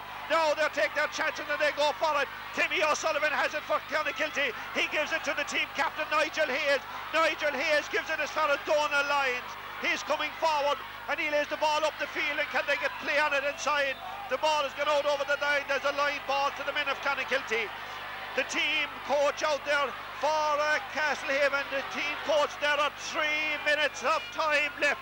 I think that includes 3 minutes of injury time. The ball is lobbed inside. There's still time for either side. Well, Castlehaven look to have the advantage, and Paudie Griffin is looking for the ball inside in his chest. It's 1-9 to 1-6, John. Is there a goal in Clon? Now, well, normal time, Paudie, is just kicking off. We're just coming off to 30 minutes. We're told there's 3 minutes of overtime. One wonders of the Clonakilty boys going to rue the chances that they missed. Remember Conrad Murphy's free that tailed off to the left. Remember the chance that came in off Clay right after that. There were 2 chances there at least, and a lot of the younger subs party and a lot of the youth here by Clon has certainly paid dividends and has added an awful lot of impetus to their team in the last few minutes. But Castlehaven are coming back at him, Paudie, in the person of Bernie Collins. Bernie Collins has it into the semicircle and then laying it off. He's still carrying it forward and he kicks it inside. They'll need a ball quickly and Eamon Hattis to run back and all the way and get the ball out. Clonakilty need a football, they need a goal. They have 3 minutes to get either one of them. There's a man loose here on this side of the field and the Castlehaven men now have spotted him and he's loose no longer. Now the free back in their own side of the field. The goal, the score says 1-9 to 1-6 and there another sub coming on for Castlehaven. I think there is any moment now we can see Brian Collins. What a veteran and a warrior this man has been for Castlehaven. He's coming into the side. Who's going to make their way off? Well, we'll wait in a minute. Wait a minute to see who's going to be asked to take a break for a couple of minutes now. There are now, what do we check the watch here? 31 minutes gone. And it's Bernie Collins who's coming off, giving the man a run, I presume. Bernie Collins coming off. And the man that's coming on for him, Bernie Collins, coming to the sideline here. He's one of the selectors, remember. I don't think he made that particular decision. Now, Dermot O'Brien is up the field, and Dermot giving it up as far as the Clonakilty men. Oh! Lyons ran into a heavy tackle there, but he gives it to Colin O'Donovan. They have to get the ball in the danger area. This is a bit like soccer right now. You must get it into the area where the goals can come from. Conrad Murphy has it. He's as strong as an ox, and he's fouled. And Howard Kinney kicks it between the posts. Does the other to the wide ball. It is over the bar, and there's 2 between them as Howard Kinney brought it to 2 points, and there is a minute and a half of time left. They tell me there are 2. So now it's 1-9 to 1-7. 1 minute left for Castlehaven to hold out and add to the titles that they won in 89 and 1994. And today they remember the work. The board tells us there's a planet left in it. Malachy O'Sullivan, who was involved in football down there, then the great Ned Cleary arrived on. Padraig Burke and Jim Nolan, they've all been coaches of great teams. And now it's the turn, is it of James McCarthy to assume that mantle, or is there another bite in the town from Clonakilty, on the team from Clonakilty, but it's Castlehaven to have it over here as they hold it up. Crowley brothers combining, then give it to David Burns, and it's up in the air, very much up in the air. It's going to drop down for a wide ball. And now there are 32 minutes and gone, so we'll have another minute of injury time, and the ball is already on its way out. Dennis Lenihan is the man who decides it all. He's the whistle in his mouth, nobody else. Here's with Donald Lyons coming forward now for Clonakilty. Budapest is on the move once again, and he's driving forward Howard Kinney. The ball goes the wrong side of the intended pass, and it's caught over there by Alan Sheehy, I think it is, who gets it out, and it's all over. Haven are champions for the 3rd time in their history. They won it first in 89, they won it in 94, and in 2003. On their way to this year's final, they defeated Clonakilty earlier on, 116 to 19. Clyde Rovers 207 to 11 points. Bishopstown 210 to 111. Douglas 13 points to 5. And today, John Finton Daly, Clonakilty 19 to 17. Yeah, the better team did win the game, Paudie.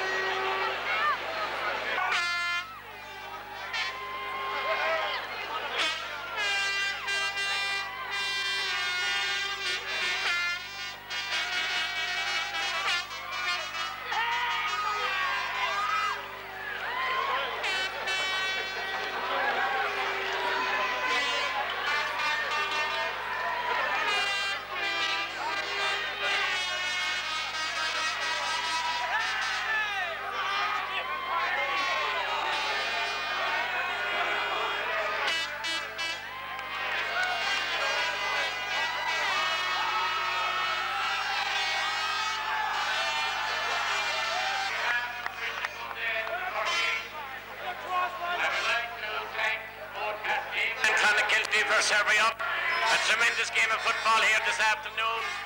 A very clean sporting contest. Well done to both sides. To the referee, Dennis Lennon, and his team of officials for their excellent handling of the game. To Tommy Lynch and the ground staff here in Páirc for having the field in such excellent condition. Also to permanent TSB for their continuous sponsorship of our county championships. And I would like to thank them for it. And here with me are Brian Clement and Tomas Mulcahy from permanent TSB. I would like to sincerely congratulate Castlehaven on a tremendous victory.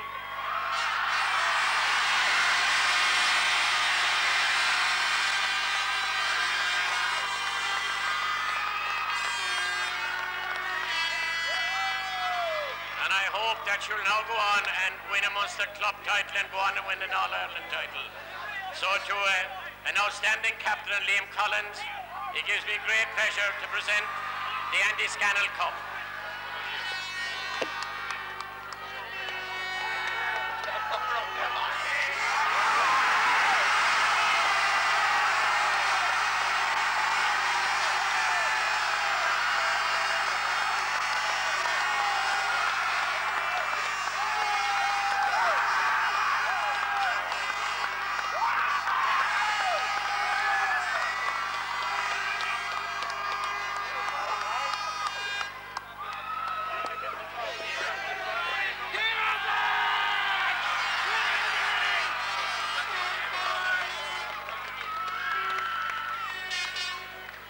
A Cardigan Lair. Tanas Arman Carchak Laga!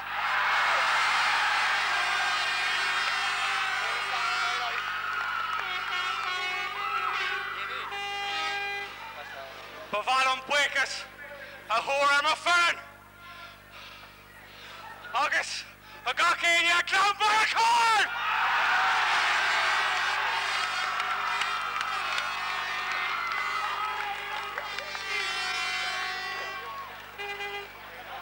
I am privileged to accept this cup on behalf of Castlehaven.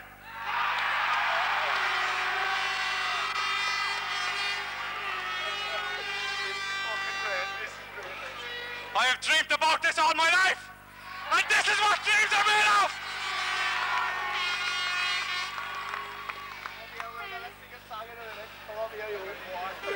We have dreamed about this since '97. There was a lot of us here that day, and we vowed we'd be back here again!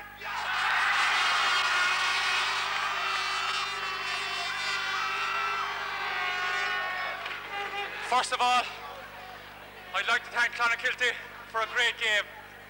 Who would have thought the two teams would be here at the start of the year? Give 3 cheers to Clan. Hip hip! Hip hip! Hip hip!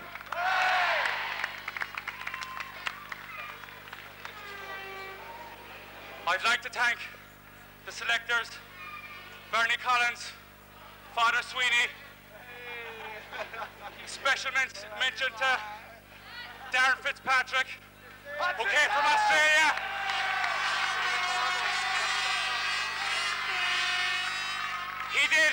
He did a great lot for us during the year, and this is a small bit of thanks to that man.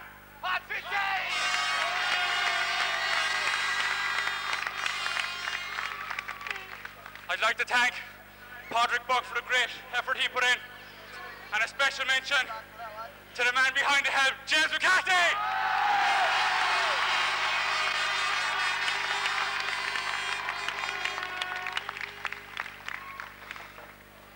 I'd like to thank everyone involved in the club who made all this possible. All the officers, everyone. I'd like to thank our sponsors, O'Mani Packaging, who gave us so much throughout the year.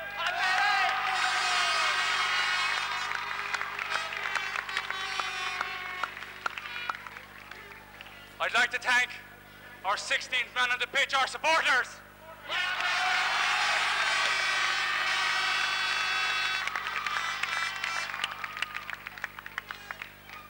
I'd like to remember the people that couldn't be here today, especially a great man, Mike Welton, who we said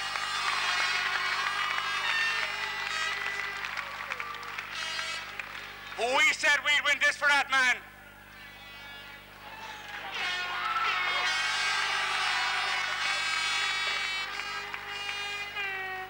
And last of all, I'd like to thank the players. Without the players, we would not be here today. The players sacrificed everything. And now we've got our just reward.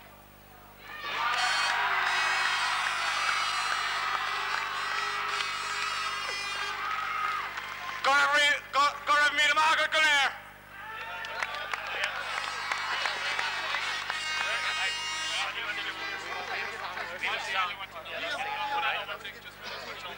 I would now ask Tomas Mulcahy from Permanent TSB to announce the man of the match. The Permanent TSB man of the match for 2003 goes to Colin Crowley.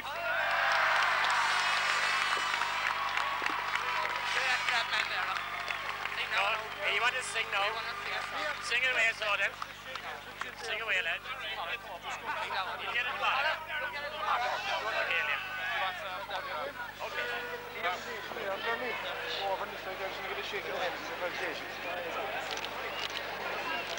That's good. Thanks, Alex. Yep. Hands together. Hands together.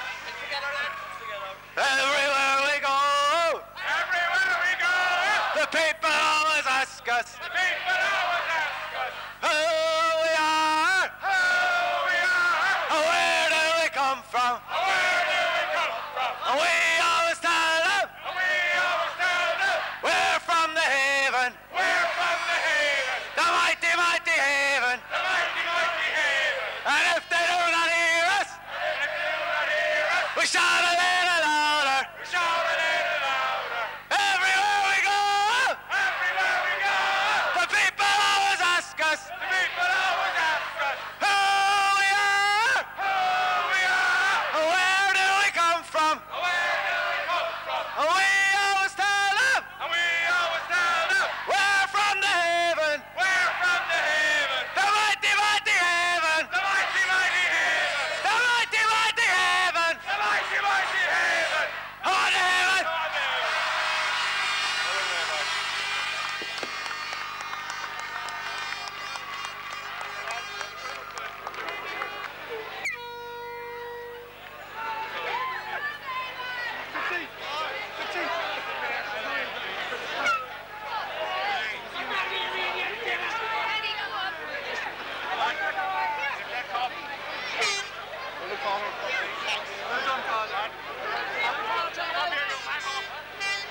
Come here, young man.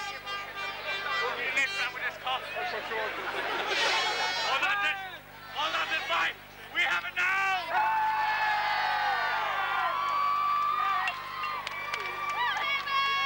Well done, Liam. Thanks very much, Levi. Well done, Liam. Well done. Well, right in the fucking middle of it.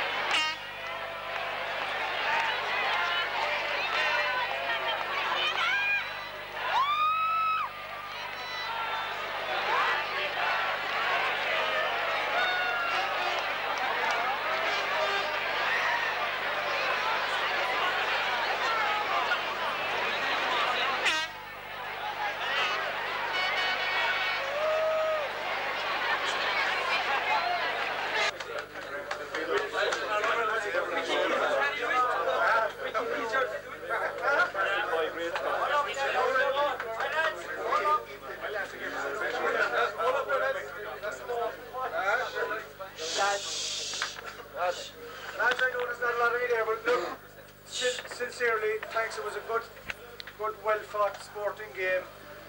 You had the edge, you had the experience, and I sincerely hope you go on from here. I mean, I know Nemo have been the only team to bring a Munster club back for a while, and the Kerry crowd are waiting for you, so I hope you put down a marker for the coming year for the Cork senior football team, and the best luck to every one of you.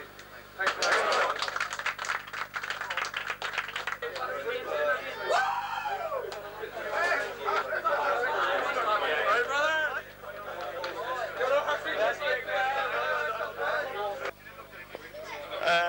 We're in the Haven dressing room. I would say kind of a quiet dressing room for county champion.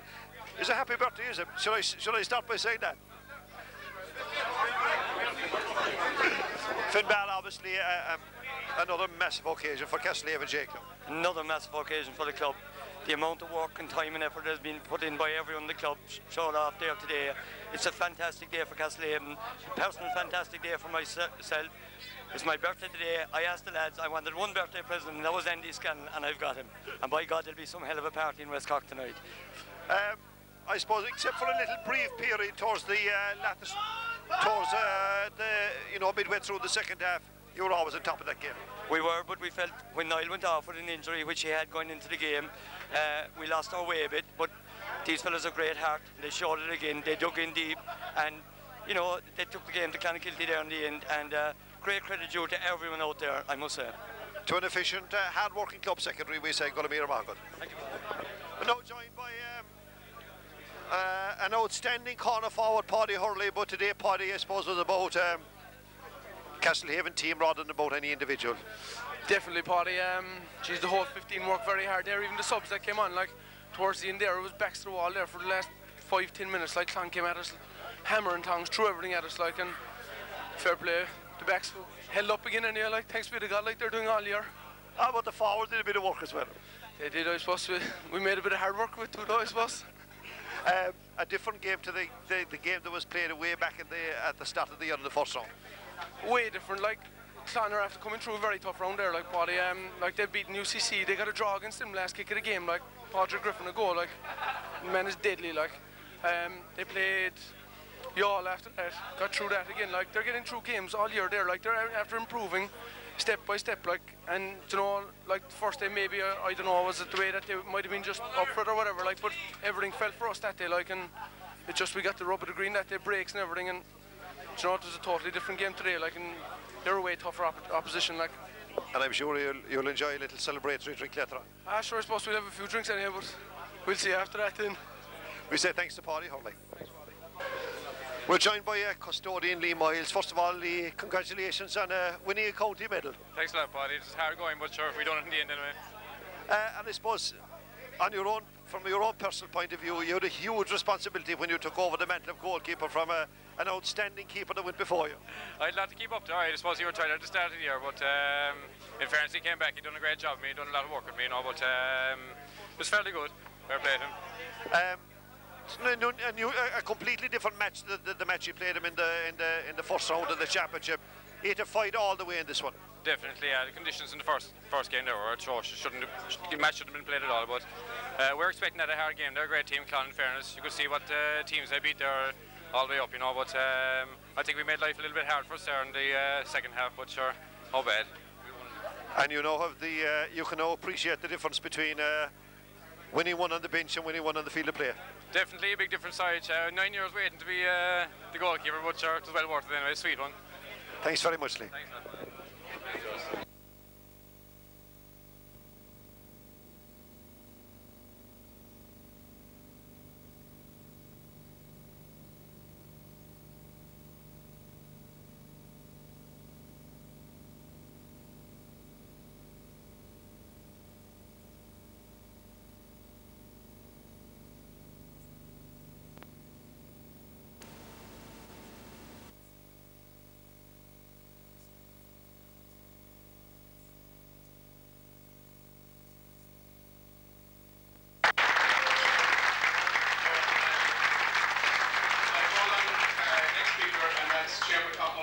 Jim Fox to say a few words.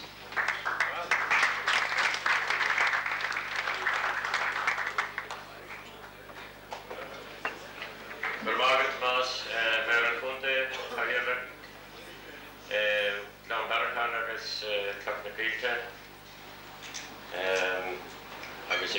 Laois League, I declare it as 2. On behalf of Clonakilty, I would have to say that Covenant TSB did the right decision by bringing this function down to West Cork today, because what better place to be on a fine autumn day with the sun shining than in West Cork. I'm a West Corkman myself, so I love coming down here. I would like on behalf of the County Board to sincerely thank Covenant TSB. This function, the day after the county finals, is part of the scene nowadays, and I would like to thank them for that. And I would like to thank them most sincerely for the tremendous sponsorship that they give our county championships at all grades now in Cork. And a special thank you and a special mention to Tomas and Brian Clement for their input and their support for our county championships. It's very much appreciated, and I hope to continue for many years to come, because as everybody knows, all the money that TSB gives, the permanent TSB gives the county board, is given back out to the clubs for the promotion of the games throughout the county. So again, sincere thanks to Covenant TSB for your wonderful sponsorship, and I hope to continue for many years to come.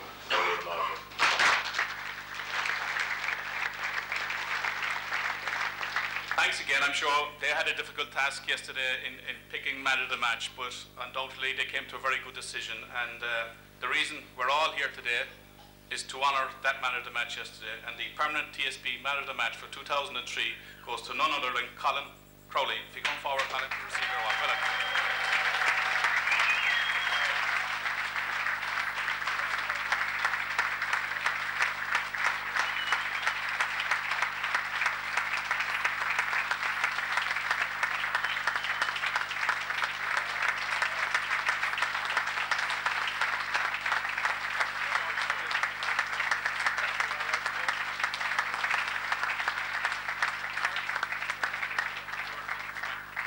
Thank Permanent TSB for a fantastic occasion.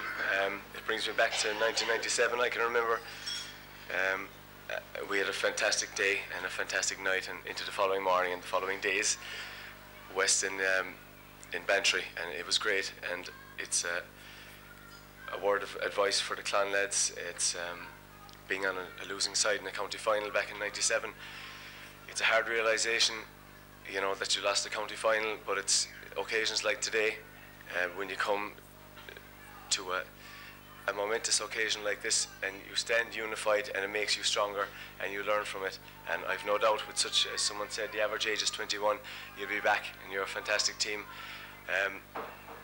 On a personal note, it's a privilege to be selected as man of the match, but I'd like to accept it on behalf of all my teammates, and I'd just like everyone to give a round of applause to the Castlehaven panel, the subs, the trainers, for what they've put in to us and the dedication that they have put in all year.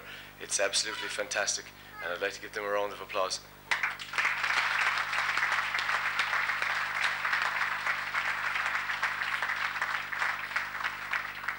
I think I touched on it yesterday.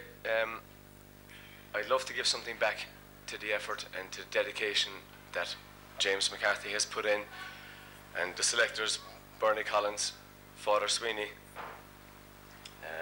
James Mack, Paudie Palmer, and if this can go in some way to showing how I feel about and expressing my thanks to you and each and every one of you, then this is for ye.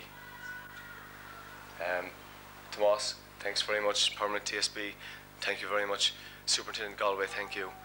Jim Forbes, and everybody that's here today. I'm in awe of this whole thing. It's not easy to stand up here, you know, and I'd just like to thank everybody. Okay.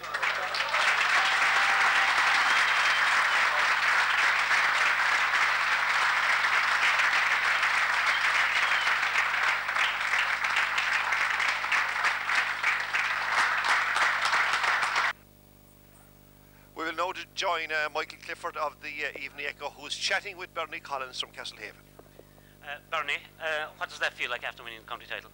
It's the greatest dream I've ever had, I suppose. Growing up as a young fella and going watching Castlehaven play football, seeing Niall Callahan, Larry Tompkins, Mike Moore and John Cleary. It's what I've ever dreamed of. The greatest thing ever happened to me.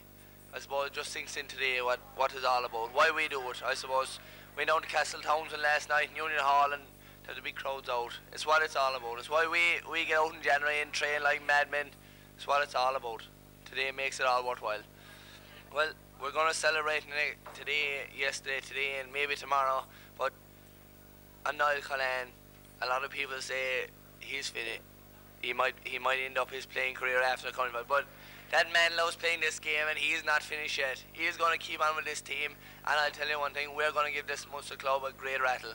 We're not playing football, as Patrick Burke said. This is a stepping stone, and he said every game he's been involved this year. This is just a stepping stone. Yesterday was a stepping stone. We are moving on to bigger things, and hopefully, with God, we can move on to bigger things this year. Cheers, thanks a minute. I'm now joined by one of Castlehaven's outstanding midfielders yesterday, Dermot Hurley. First of all, Dermot, congratulations on winning that county medal. Thanks a million, Paudie. It was great to win it, fabulous to win it. We won the under-21 back in '98. This is 0-3. Took us 5 years to make it to the senior. I suppose by 0-1 and 0-2, a lot of people had written us off, saying that the young guys had gone. They couldn't do it, but we stuck at it. As I said, it took 5 years, and 5 years worth waiting for. Fabulous day. It was, I suppose, a match like everything else of different parts. Clonakilty started well. You finished the half strongly, a brilliant start to the second half, and then a little dodgy period. Yeah, a little dodgy period. I mean, it was a low-scoring game. If you look at the first half, I mean, after 20 minutes, there was 2 points all. And then just before half-time, we picked up another 2 points. We went in 5-3 at half-time. Came out then after the break, and geez, after 10 minutes, we were really, really ripping, you know. We went up 8 points, as you say. But I felt if they got a goal, you know, it was going to spell danger for us. They got the goal, and they got a few points, brought it back to 3 points, and it did look serious. It looked very serious. But I honestly felt we had that bit more than them. I never felt we looked like losing the game. I know a lot of people were fretting on the sideline in the stands, but I just felt we were going to hold out. I didn't feel we were going to let this behind us. There's no way we were going to let that behind us, you know. Even loss of Niall was a huge loss, but we were going to stick in for it, you know. Obviously, you must put an awful lot of work into your own personal fitness, because you do play a very energy-sapping sort of a match in terms of the amount of possession you win, carrying the ball, laying it off, covering back. It is. In fair, I do a good bit of running now, all right, in the games, but that's just the way my game goes. You know, it's kind of past few years now. That's the way it just happened for me. That going back, getting ball, and trying to bring out the defence and working with Niall. And Niall lets the ball along. That's our game pattern. You could have seen in the semi-final against Douglas. Douglas knew that straight away. Whenever I went back and got the ball, there's 2 men on me straight away. They obviously had studied us, you know. Yesterday, now against Clon, probably had a bit more space than against Douglas. You know, I was able to get the ball in the back, come out to the half-back line midfield, pop it to Niall, or Bernie was roaming, or Colin was roaming, just led into the forwards. It depends on the day, but as you said, yeah, I do a good bit of drifting, and I do drift back a bit more than I'd say drifting forward. I won't be one of the fellas going forward anyway, or going for the pot, you know. But that's just the way it goes, and we're so far so good. Dermot, thank you very much indeed. All the best. Cheers, Bob. I'm now joined by a number of gentlemen that have been associated with this club, I suppose. Well, I was going to say since it began, but probably nearly since it began. I have Christy Collins here, Ned Cleary and Jim Nolan. Christy, if I could turn to you first as, I suppose, first and foremost as a supporter and a father of 2 players. Yesterday was another great day in the history of Castlehaven. Oh, brilliant day for Castlehaven, yeah. Our third county, our 50th appearance there, and I'm absolutely thrilled for the club, everyone involved in it, and the you know, all the workers in our club there. I think we have a fantastic club. Christy, do you know, one thing that dawned on me yesterday when we were inside Park Keeve, is there anybody down in Union Hall and Castletownshend that's not involved in that club? Well, I suppose in coming big day like yesterday, everyone is some way involved. Nearly everybody has an input into it, and I think that in our club, at times personalities are very important. Somebody said to me that when Paudie Hurley became chairman, geez, he knows nothing about football, you know. But I think Paudie Hurley has been a fantastic chairman for Castlehaven, because everyone likes Paudie, and I think the whole club is very united because he is the chairman of the club. Ned, some people describe you as the father figure of Castlehaven. You came from Mayo a number of years ago and got involved. right at the very, very start. And there have been many great days, but obviously yesterday was another special one. Oh, very special indeed. And it was one of those games that I enjoyed most of all because I had no direct involvement. I was years on the sideline, sweating bricks, running up and down and trying to motivate players and wondering how would they go and how.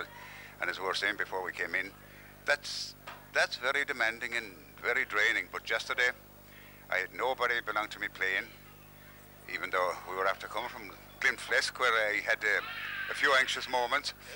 But that aside, I came back and was lucky enough to be with some of the hierarchy of the GA inside in the enclosure, and I never enjoyed a county final as much.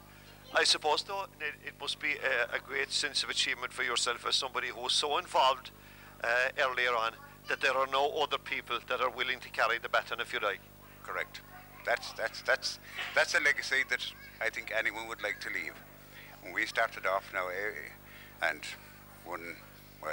everyone knows the story about Junior B and Junior 1 and winning in 69, 73 and 76 and reaching a county senior final in 79. Everyone knows the story of that.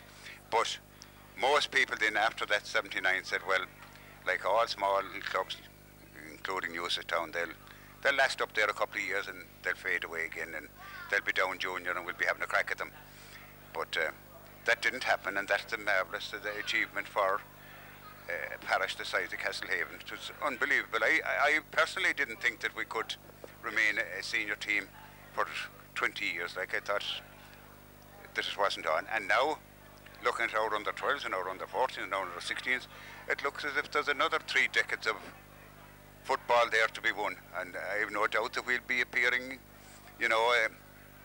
I don't think it'd be good to be appearing every year, to be winning one every year, because you couldn't get a kick out of something you're winning on a regular basis. I remember Billy Morgan, I was selected with Cabri one time, and we were playing Nemo, it was played in Ballincollig because I think it was 74, the Parky Key was being renovated. And we sweated bricks preparing and fierce Cabri following and everything. Nemo, Billy Morgan was captain the same time, and cup was won. He walked out the gate and about a dozen youngsters walking after him and hauling the cup home. And I just thought to myself, well, if Cabri had that cup, every man would be shoulder high and to be, but they were winning them too often, like, and I think that it's not, I wouldn't like to win it every year. Jim Nolan, Jim, you've obviously your association with this club is absolutely legendary, and I suppose one question that I'd like to ask you would be, the sort of people keep going back to Castlehaven, that once you're born down there, you stay with it regardless of where you find yourself on this planet. Well, you probably know more than me, Paudie. I'm in Shan now and I still keep coming back to Castlehaven. But I'm in a unique position here, actually. I'm with 2 people that I'd say probably moulded my career down through the years. I think Ned started me playing in, I think, 73. I was a sub. Christy Celtics, I was a mascot. But after that, but I think that Ned actually trained me, brought me into the team. Ned actually got me coaching team, I think about 75 coach young lads, Niall Callan and John Clary and those. But I think on Christy's side, I played with Christy from 74 on, and I think there was five brothers probably that stage, or 6 brothers probably playing with me in the team, and I was like another brother. Definitely, I would not have survived any other team without those guys looking after me. And it passed on afterwards. I trained the team. Christy was with me at the time, Mike McGuire was with me, after Ned took us probably to the 80s. I played in the 80s. Paudie Buck came in there, trained underage teams, the same thing. Played a very big part, brought us our first county. Then myself and Christy teamed up and we won another county in 94 and we were beaten in 97. And James McCarthy was involved with underage teams coming up along, and now he was involved on the 12, 14. When he came on the scene this year, people said James McCarthy, but he was actually very involved in the 89 team. He's a sub. The 94 team, he's a sub. He trained that team in 99 when they won the under-21, and he was a great choice. He's done fabulous work. But it works that way, like, and like the 2 guys here, I said, they definitely formed my career here, but I hope that I helped to mould other fellas' careers as they come along, and that's the way Castlehaven works. And there's no one, I'd say, that, as I said earlier in the week, Castlehaven won a county in the 12 this year inside in Skibbereen. I came down to see that final, and I was more delighted than anyone that they won that match, and that's the way it's with everything. I'd say we're all the same in Castlehaven. Christy, obviously every victory is important, but this one is going to stand the club in good state for the future now, if you like. There's no doubt about it.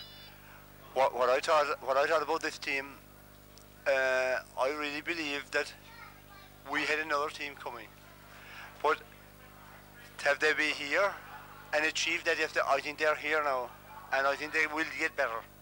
I honestly believe that. I think they will get better. And going back to what Ned said there about that 74 county final, I happen to be captain of that Carberry team. I happen to be captain of that Carberry team, and you would have appreciated that cup that day. I would, but I tell you one thing. I played in '73, and I played in '73 and '74 with Carberry. We were beaten in the final. I was captain in '74. In '79, I played with Castlehaven in the county. We were beaten. And yesterday, my son lifted that cup, and I was proud.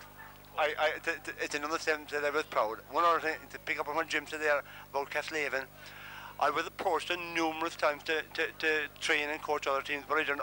And the people that just come to me, I say to them, get somebody in your own club. That has been Castlehaven down to the. We have had people in our club. Ned started it off. Paudie Palmer, I was there a few times. Jim, they have done a fantastic job, and now James McCarthy, and they were people who started at the very bottom of Castlehaven, and they have been there, and they've gone through, and they know what it's like, and they know the score, and that is one of the secrets why we are successful. It has been a company to be, or it has been a pleasure, I should say, to be in the company of this great gentleman. I'm now joined by two players who had a huge role to play in yesterday's victory. That's defender Paul O'Knan and wiry wing forward Stephen Connolly. First of all, Paul, not all of us will know how you ended up playing with Castlehaven, and I must say that Castlehaven have an amazing ability to attract star players, may I say. So maybe you tell us how you ended up wearing that famed blue and white jersey. I guess it was basically, I would have to say, my parents, who you know, like the whole time that I was living in Canada, they were always involved in the Gaelic, either hurling or football. My mother played camogie, and I was playing football over there for a club, St. Michael's, playing underage, started playing senior, and a fella came over from Cork, Dinny Callahan. He was actually our opposition. He played for St. Vincent's over there, but we got on like a house on fire. You know, he had great time for us, and ran into him one time up in Dublin, up at the seven-a-side tournament up there, and I just said casually that I was going to try and play football in Ireland, that you know, as much to say that I would look him up, you know, if I was over. But the guys were there, and he says, great stuff, you'll play with us. And Stephen was there at the time, I'm sure, and the whole team was there. Lads, he's coming to play with us. And I started meeting the lads, and I kind of got on with them very good, got a good vibe off them, and I thought, why not? I come play with these guys, you know.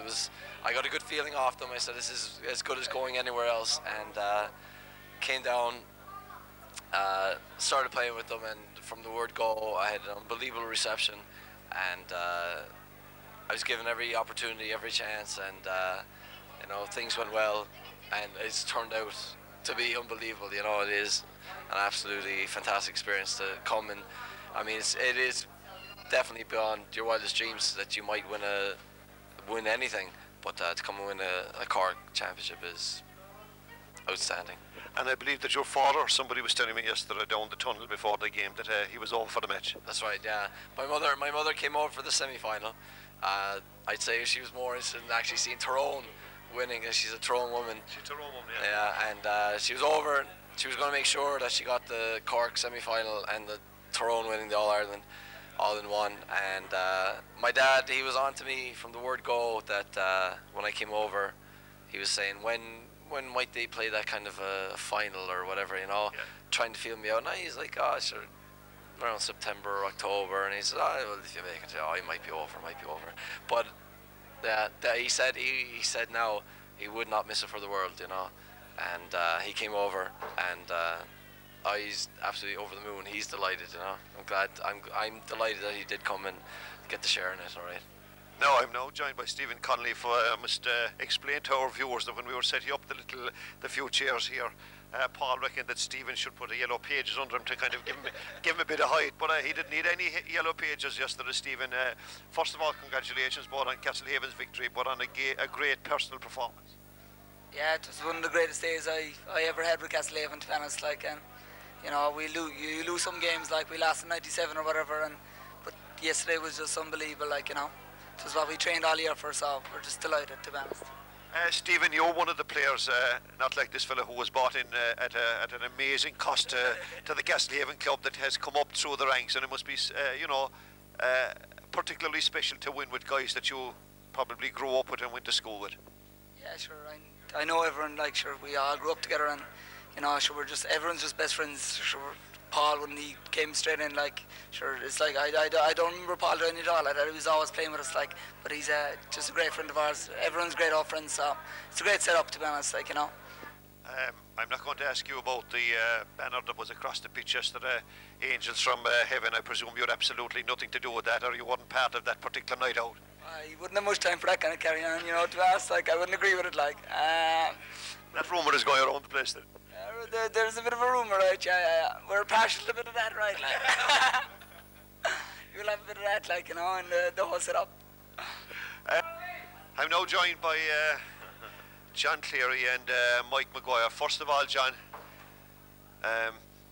it has to be said that it was a special day yesterday, winning your Castlehaven winning their third title. Without a doubt, yeah. You know, we put an awful lot into our football, and it means an awful lot to the people of Castlehaven, and you know, particularly this year, like, I suppose we weren't expected to do any great things, and to win a county this year has been absolutely fantastic. Mike, you decided that earlier on there you were going to take a little sabbatical. You were able to come back and give a little bit of advice, but whether you're a player or a supporter or a manager, from the way I look at it from Castlehaven, it doesn't really matter once you're one of them. Exactly. It was a great occasion for everybody from Castlehaven. I thought, like, as John said, like, at the start of the year, things didn't look too good, but the lads put a fierce effort in, and everyone was behind them in the parish. Whereas I know that mentioning Nemo Ranger and Castlehaven in the one word at times, you mightn't go down that well, but there is something now about Castlehaven, about the continuity of managers being selected from within, and you have James there yesterday coming through the ranks, and so many of the former players helping out there. I mean, I've spoken about this on several occasions in relation to Nemo Rangers, but yesterday it crossed my mind that it can be applied to Castlehaven as well, Mike. Well, in fairness to James, at the start of the year, he said he'd take the job, and he took it on, and they made a great job of himself, and Father Sweeney and Bernie and Dan Fitzpatrick and Patrick Burke came in there as well. Like, so they put fierce effort into an organisation. So, and James was used to those players back along over the years, so he had good knowledge of them, like, because he trained them underage, like, as well, and he trained them to win the Three-on County, so he knew those players and knew the background and history of them as well, like, so I'd not feared that James would do a good job with them, like. John, one thing that struck a lot of people yesterday was the colour of the Castlehaven, and in some senses somebody could say that it was a big risk to take, that you had the whole parish involved, that they were all wearing, like, I mean, it was nearly the first professional merchandising system that we had in operation. Yeah, you know, there was a lot of the way things are gone now. Even with looking at the All-Irelands this year, even with Cork now, it's a completely different ball game than it was 7 or 8 years ago. And as I said, the flags, the colours, and I suppose the one thing that I'd say the management were worried was what effect would it have on the players. You know what I mean? And I'd say maybe it did affect both teams in that the first 15 minutes fellas looked very nervous, and they didn't seem to get in. It took them a while to get into the game, and there was a huge build up to the game actually, and I'd say it definitely did affect the players, but fair play to the lads that got involved in the merchandise, because you know they're promoting the sport, like, you know what I mean, and that, you know, you see it now in rugby and soccer, and I think, you know, what they're doing for GA is absolutely tremendous. And I know, say, when we won the county in '94, there was young fellas 11, 12 that were actually playing yesterday, and you know, I'd say it kind of stuck in their mind that one day they wanted to go there, and hopefully, you know, the 11, 12-year-olds now, that they'll come in 6 or 7 years as well. To both of you gentlemen, thanks very much. We're now joined by I suppose 3 wise men, if you like, James McCarthy, Dan Fitzpatrick and Paudie Palmer, of the backroom staff that were involved yesterday. If I could call to you, James, well, my first thing, of course, I should do is congratulate you on a great day. Thanks. this is a dream come true for us. Everyone down Castlehaven dreams of these days, and this is one of them. James, sometimes when you hear speeches in rooms like this, you don't know whether this is true or not, that at the start of the year there wasn't a huge queue lining up to take this job, but you offered. I don't know about offering, but kind of persuaded, and a few of the players asked me to get involved, and I said I would. And you don't regret it now, obviously? Well, not today, no, guaranteed. Dan, my first time coming across you was at an underage or your club dinner at the start of the year, and you were introduced to the locals. I remember Paddy, your club chairman at the time, referred to you as Morris Fitzgerald. But you might just explain to our viewers about your background and how you got involved with this great club. Yeah, I've been living in Ireland for the last 6 or 7 years, and I was the Irish coach manager of the Australian rules side, that full Australian rules that went out to Australia for the World Cup, and we won it there in Australia last year in Melbourne. And Bernie played with my brother in Australia, and Bernie got in contact with me and said that he has a little bit of a job to be done down this way, and I said I'd come down, and I came down and I met Mac, and I hadn't met Paudie at that stage and the players, and I just knew from day one that it was, you know, there was a great scene there, and I just want to be involved.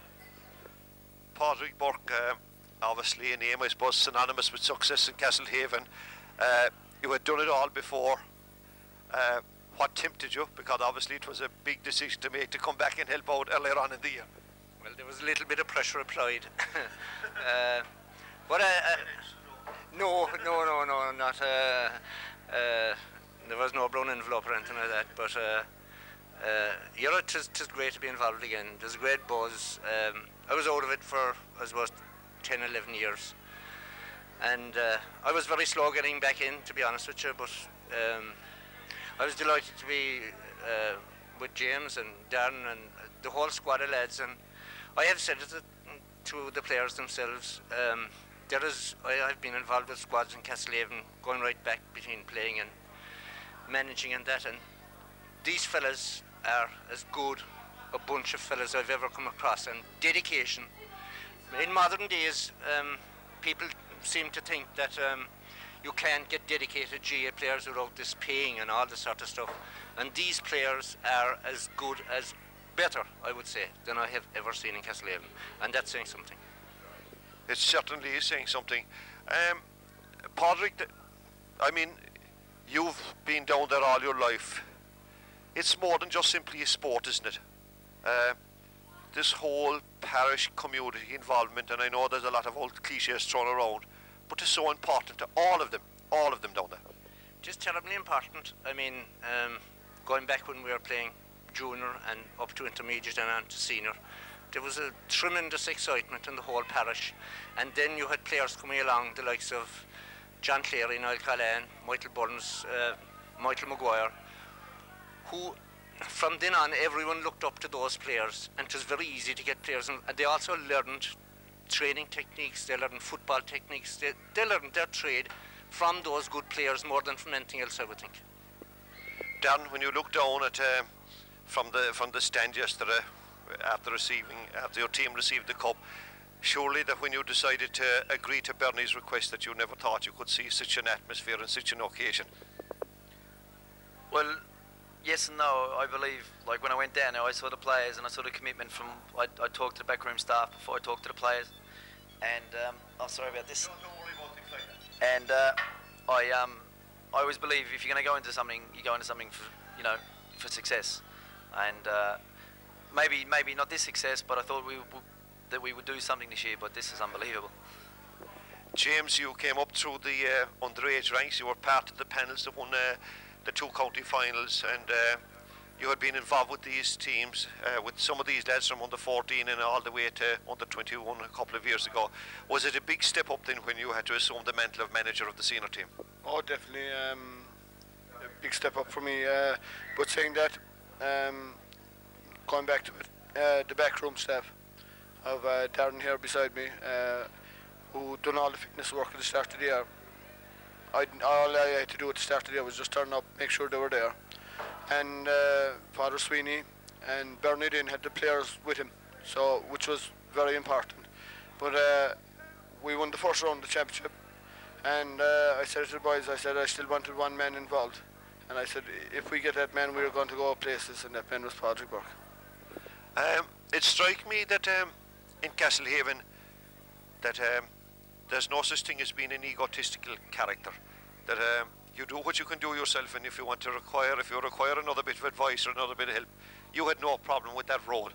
No, this year, if I'm not going to say it here, but the fellas behind me that are not, I'm not going to say their names here, but what support they gave me, and any time I asked them, they gave super support to me.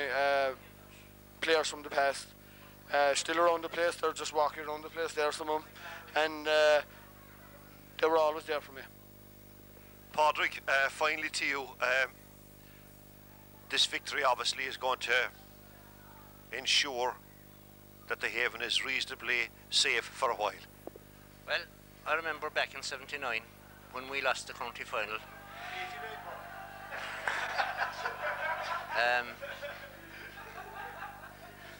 We lost the following years, and we didn't seem to be getting places.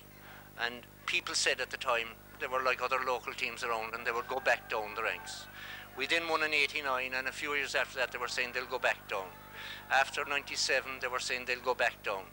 And I think this 2003 will ensure senior football at a top level for the next decade, 15 years. To the three of you gentlemen, I say thank you very much. I'm now joined by the Crowley brothers, Colin and Alan, and first of all to you, Colin, to congratulate you on your Man of the Match award for a start. Thanks very much, Paudie. Jeez, you know, it's a privilege to be chosen. You know, I'm lucky enough to be chosen as the TSB Man of the Match. You know, it's a great honour, and as I said in the speech inside there in front of the boys, I don't want to be selfish and claim it for myself. It's on behalf of all the lads and the teammates, and you know, and this man here. It's great, you know, being able to play with him again after such an absence on his behalf, you know. But it's a great team experience, you know. I remember talking to you, Colin, during the summertime, and I think Cork were out of the campaign then, and it was very obvious, even in the kind of casual conversation that we had, that Castlehaven wanted to do business this particular year. Oh, we did. We knuckled down at the very start of the year, you know. Darren Fitzpatrick Fitzy came in there, you know, and he put us through our paces physically.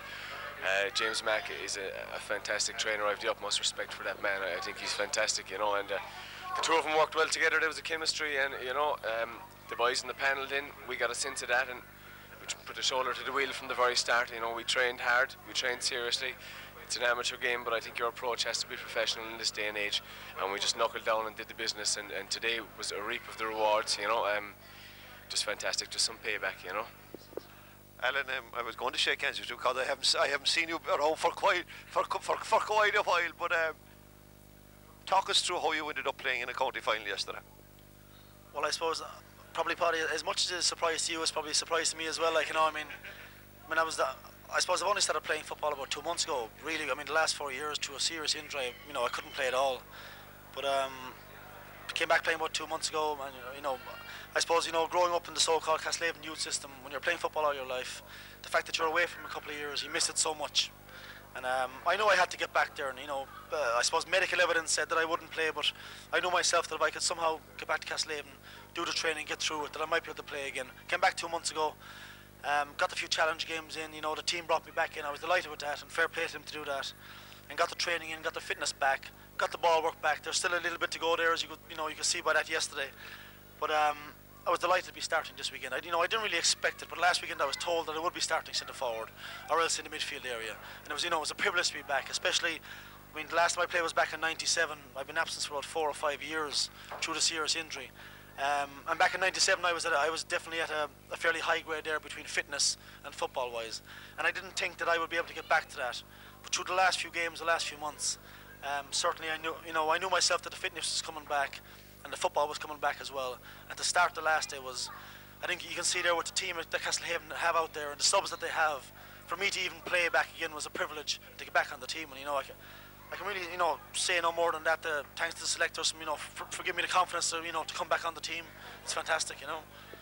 Colin, I know you're one of the crew now that have to you're domiciled in Cork City and you have to travel down to the Haven, but it seems to be part of the package. It's part and parcel of the part and parcel of the whole thing, Paudie. You know, like there's a lot of us up in the city. I don't know exactly how many. I think they could be 12 or 13 or 14. We travel down. It's 120 miles round trip. We do it 4 times a week. You know, you just take it for granted. You just do what you like coming home. You meet the lads. You know. Castlehaven is a small rural parish. It's very family orientated, and it's just a joy to get back there. You know, it's just like, look at how many people turned up here today in the Celtic Ross. Not in my wildest dreams that I think so many people would turn up. Our support yesterday, absolutely fantastic, and we do it for those people. We do it for the people of the parish, the men, women, and the children, especially of the parish. They're the youth. They're what's going to come up in the future. They are the future, you know, and it's just all for them, you know. If I was to go back through the season, you played 4 matches, Colin, and to look back at it now and you know, so that we can reflect a little bit, there obviously were some scary moments, maybe the first half against Bishopstown, and maybe the Clyde Rovers game now when we'll have a peep at that was probably a close enough call. Oh yes, definitely. The Clyde Rovers game definitely stands out in our minds. It's they were absolutely tremendous. Those boys were going places. I firmly believe it. Them boys meant business. They're a fantastic team. They really did put us up against the wall, you know. We had to dig deep. You know, we had a lot of young fellas in the team, and they came up trumps, you know, and we just plugged away and plugged away. That was the second round. We lost in the second round for the last 3 years in a row. We said that was our target point at the start of the year. We had to get past that, and once we got past it, the rest just came. In regards to the Bishopstown game, we underperformed in the first half. Bishopstown are a fantastic team, you know. I think the standard of football, senior football in the county at the moment is very high. You can pick 6 or 7 teams that can win the county final, you know, as well as Nemo. And when we went in at half time, everything was cool, everything was calm. We kept the heads, we came out, we got the breaks in the second half. We just went for it, made things happen, and they happened, and we won that. You know, I think that was the one that really set us on the way, Paudie. It would be remiss of me if I didn't talk about the goal. Right, yeah. I don't know where the space came from, Paudie. My God, I was in an ocean of space. I think I had a bit too much time. I was actually, I was contemplating chipping him at one stage, and I said no. The head ruled it, so I just put the head down. I don't know how many steps I took to this. I just have to wait until I watch it in video, you know. Took a couple of steps and bang, and luckily enough for me, she sailed in, and luckily enough ended up in the top corner. It was all right. I'll take it. Alan, I know that some people will be, so I want to sound informative about your present state of health and what you hope to achieve from here on in. Well, you know, Paudie, I mean, yesterday morning the state of health was very good. I wouldn't say it's that good now today, but certainly over the next week or so, you know, I'm getting back into the training. I'm in college at the moment in Galway, so there's a lot of games there as well with the college. You know, and as I said to the reporters yesterday, and as you probably read in the papers, that the only way I can get over this injury is to keep training. So that, I suppose, is a plus in a way. The fact that you have to keep training, keep getting fit. My, present state of fitness is very good, but I mean, to come back into, I mean, I played 20 minutes against Douglas. That was great, but I knew that day that I wasn't at the standard that I should be for senior football. The last day in Páirc Uí Chaoimh, it was, I felt very good, and I certainly felt very good on the pitch. And it was, I was in a way testing myself. The fact that I could keep going for 70 minutes was, I thought it was a bit of a credit to myself that I could keep going. So I think from here on in, I suppose I'll always be kind of aiming to, compete myself now to what I was about 4 or 5 years ago. Maybe getting that bit older as well, but I reckon I'm still on the younger side of, still on the younger side of 25 or 26 anyway. So he was. I remember a very good speech during the year as Niall Clan was coming down the bus yesterday, and he actually said, that Paudie Burke is doing a great job. He said, and there's such a good team out there. He said that Paudie Burke said to me in the start of the year that Kalani said, "I've no problem taking you off," and he said, "You're after taking me off twice already, you fecker." So yeah, I don't know if Niall Clan too happy with that now, but it's I mean, yesterday it's the managerial decision, like I mean, to see him going off yesterday, it was a bit sad, but I mean, I suppose he had the injury. No, without a doubt, if he was in full fitness, he would have lasted the game, without a doubt. But to see him going off is certainly a blow to any Castlehaven team, down through the last 20 years, to any team that came out of Castlehaven. But the fact that, I mean, we're trying to prove now that we have the players that can step in there and take over the role. I mean, the likes of myself, Colin, Liam Collins, Bernie Collins, and a lot more players there that can take over the role of fitting into the likes of Niall Callahan's shoes, like, you know, and taking on the team and pushing them forward in such an occasion as it was the last time. It was a very big occasion, and it's great to win it, like, you know. To both of you gentlemen, I say thank you very much. I'm now joined by one of the younger crew on the Castlehaven team, Tomás O'Leary, and I'm reliably informed that his father, Jack O'Leary, was a cornerback on the Castlehaven team of the century. He was indeed, yeah, he was.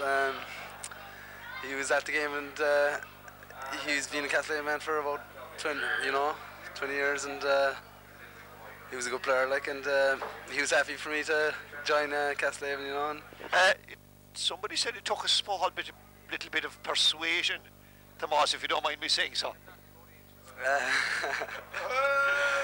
A small little bit, like, I always followed Castlehaven, you know, the father took me to games and stuff, but I suppose, you know, I got a small bit of helping hand, you know, in a way.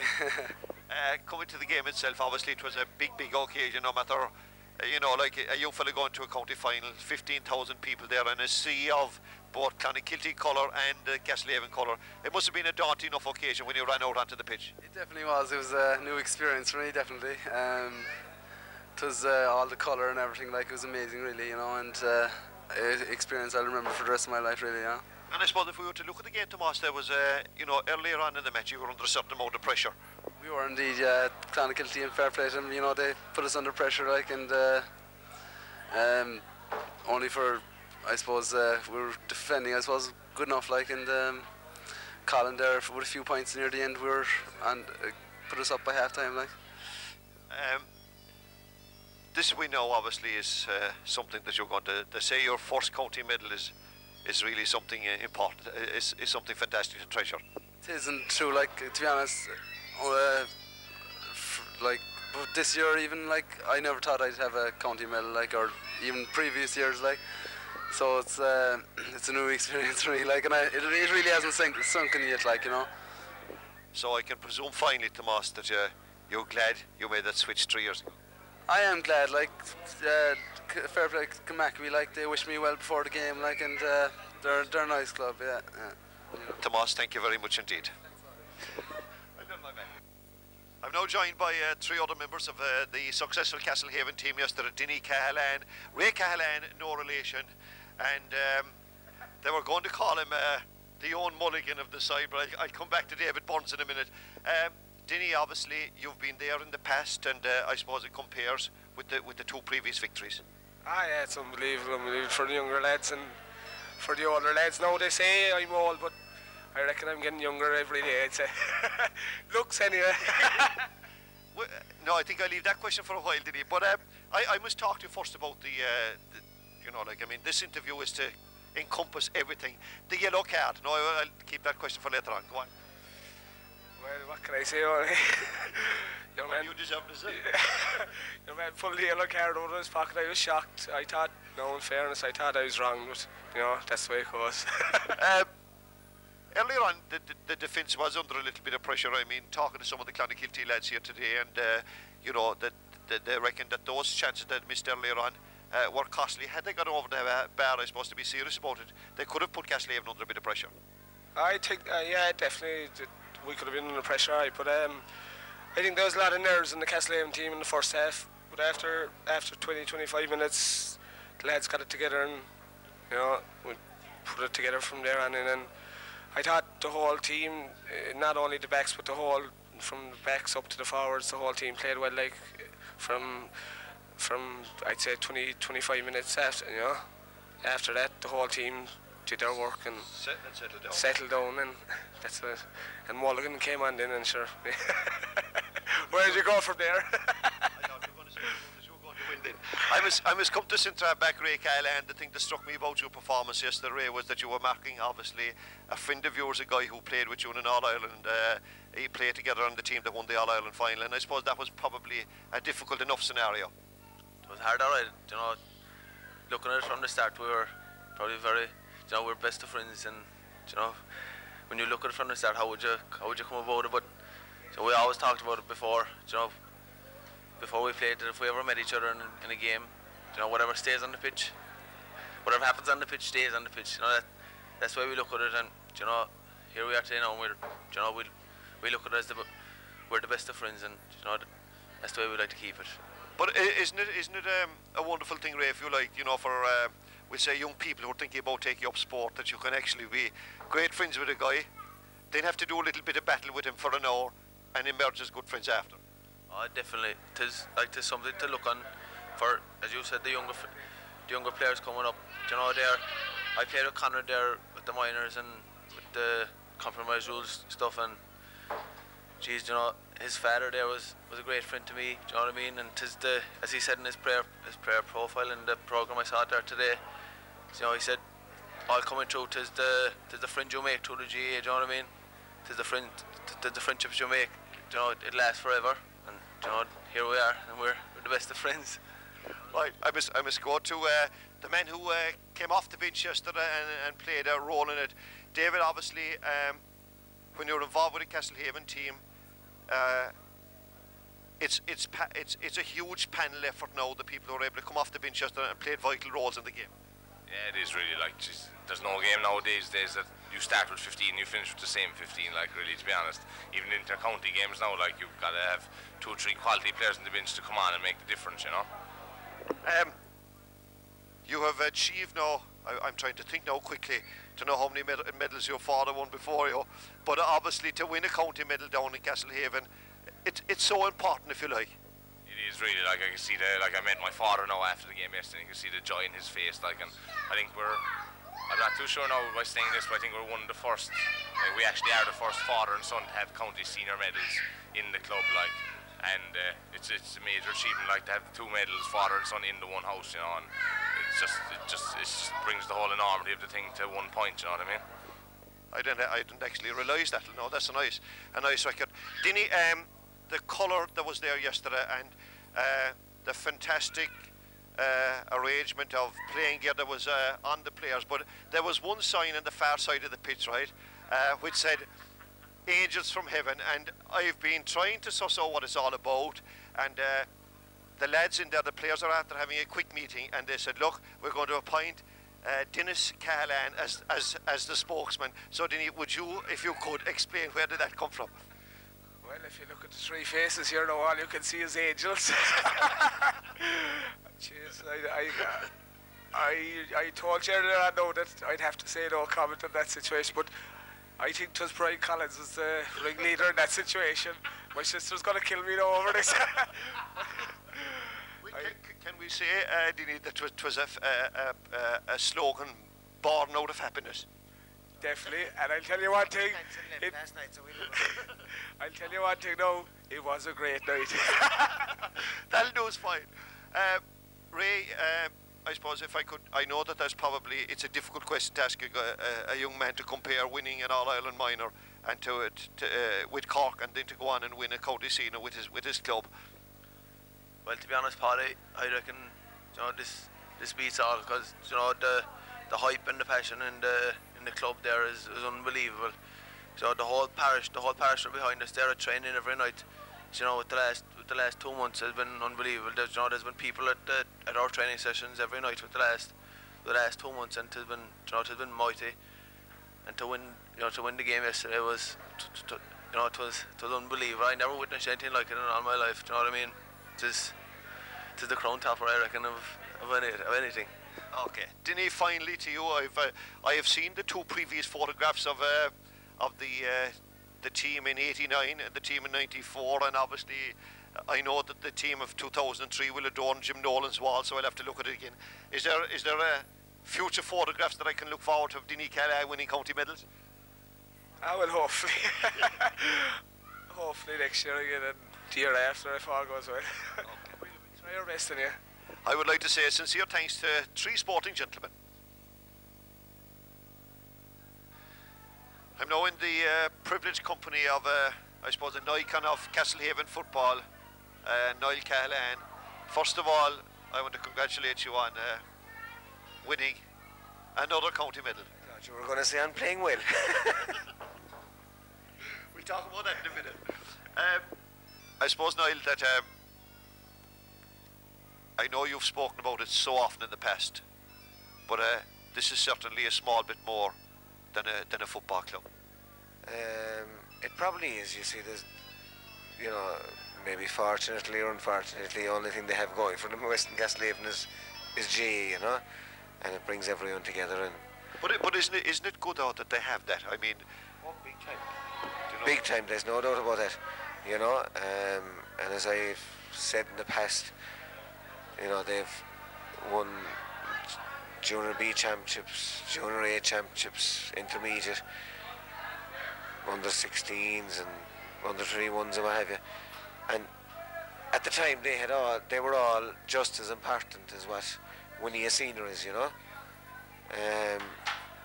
And you know, fortunately enough, the whole thing has, I would say, most fellas that have played for the club over the last 40 years have won medals, you know, which fair play, like, is a lot to.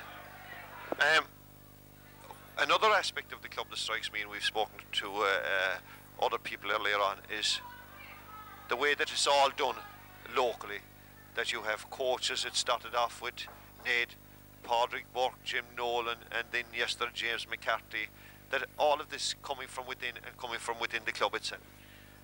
I suppose at this stage we'd be I'm not saying we're the only club, but we would be one of very few that fortunately enough had never to go outside of the club for a coach or whatever, you know. There's always someone there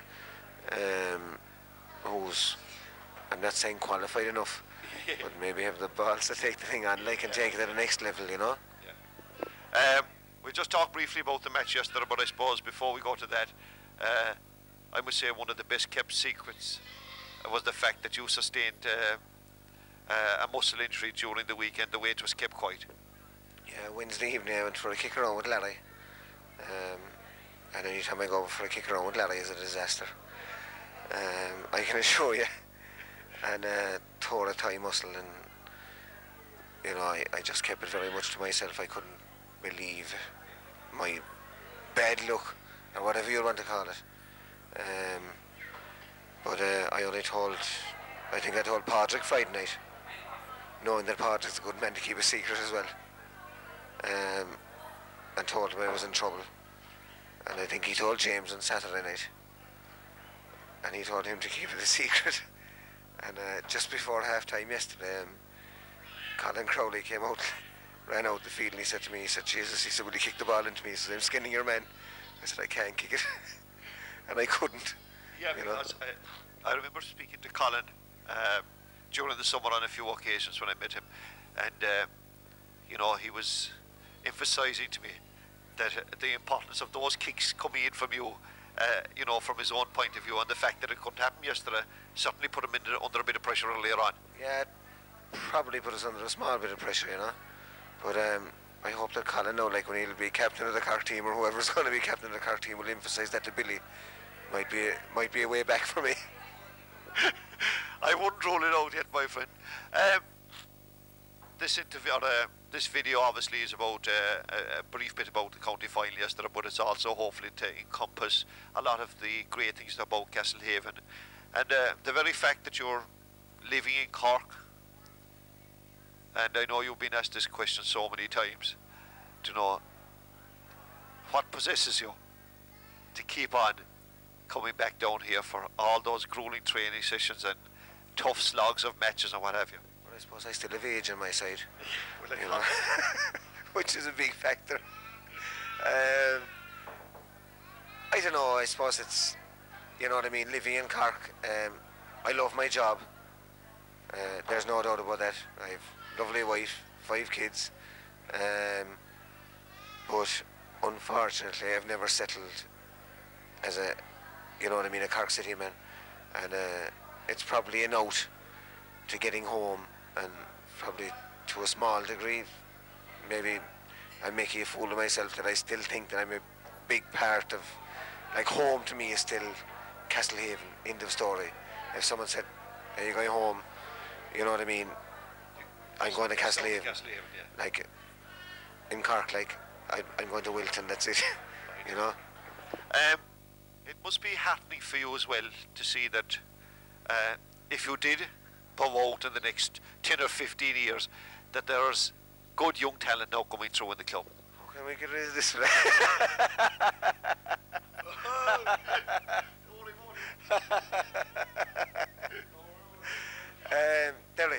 There's, you know, I suppose we don't have huge numbers, but I think in fairness they've been fortunate enough that the numbers they've had there has been a decent amount of quality, you know what I mean? And in saying that, you know what I mean, like yesterday, you know, we had Paul O'Knan, who was born in Canada. We had Tomás Leary, who was born in Lip. And we had Alan Sheehy, who was born in Lip. You know? So, you know, going back in time, we had Larry. Before that, we had Martin Connolly. And it's just not all complete Castlehaven either. We have had our outsiders, you know what I mean? Now, I wouldn't count Alan now and Tomas outsiders because all their parents were from the parish, you know? But, you know, fair play, they came, they joined us, they rallied, and they won county medals. I know that you have a huge interest in decoupling and farming as well, and I presume that sometime in, I don't know, the not too distant future that you hope to become fully domiciled down there, or is that an option? Oh, it's big time. I would hope it's big time an option. Now, I'm not too sure if my wife would be too impressed now if she heard I was going to farming, because I'd say if she had her way, like, she'd put a for sale sign up in the hall in the morning. But if she could get a good auction here, probably. Yeah. Exactly, but there's very few of them around, Paudie. The biggest chances going. But I suppose sometimes it's hard for a person to kind of be objective about themselves. But I mean, running through the session here this evening and talking to so many of the lads, I don't know whether you realise it or not, but the influence you've had on so many of these people is, I'm going to use the word frightening in a good sense. Like, it was only a fortnight ago or whatever, I see Ray Keane was interviewed, and or he wasn't interviewed, he was on the Dunphy show or whatever.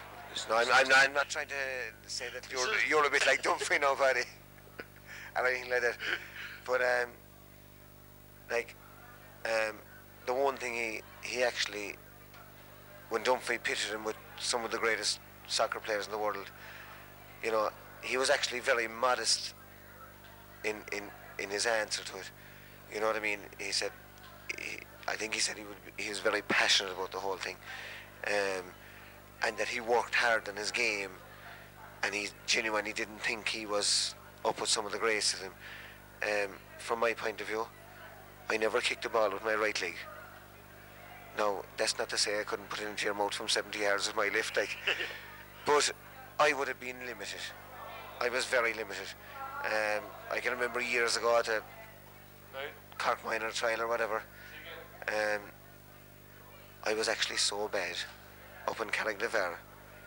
The old fella went away looking at the farm up there and some of their Frisian cows. And I was brutal, like. I'd like to know who the selectors were. They obviously saw something. Jeez, I don't know what they see, like, you know, but I suppose at this stage, you know what I mean, I've been there, done that, and I'm not saying I'd be a steadying influence on it, but, you know, it's very easy to dictate the way these games go. You know, all you have to do is hang around the middle there, like, and size up a few fellas, and, you know, the whole thing falls into place from there. It's interesting that you make that point, because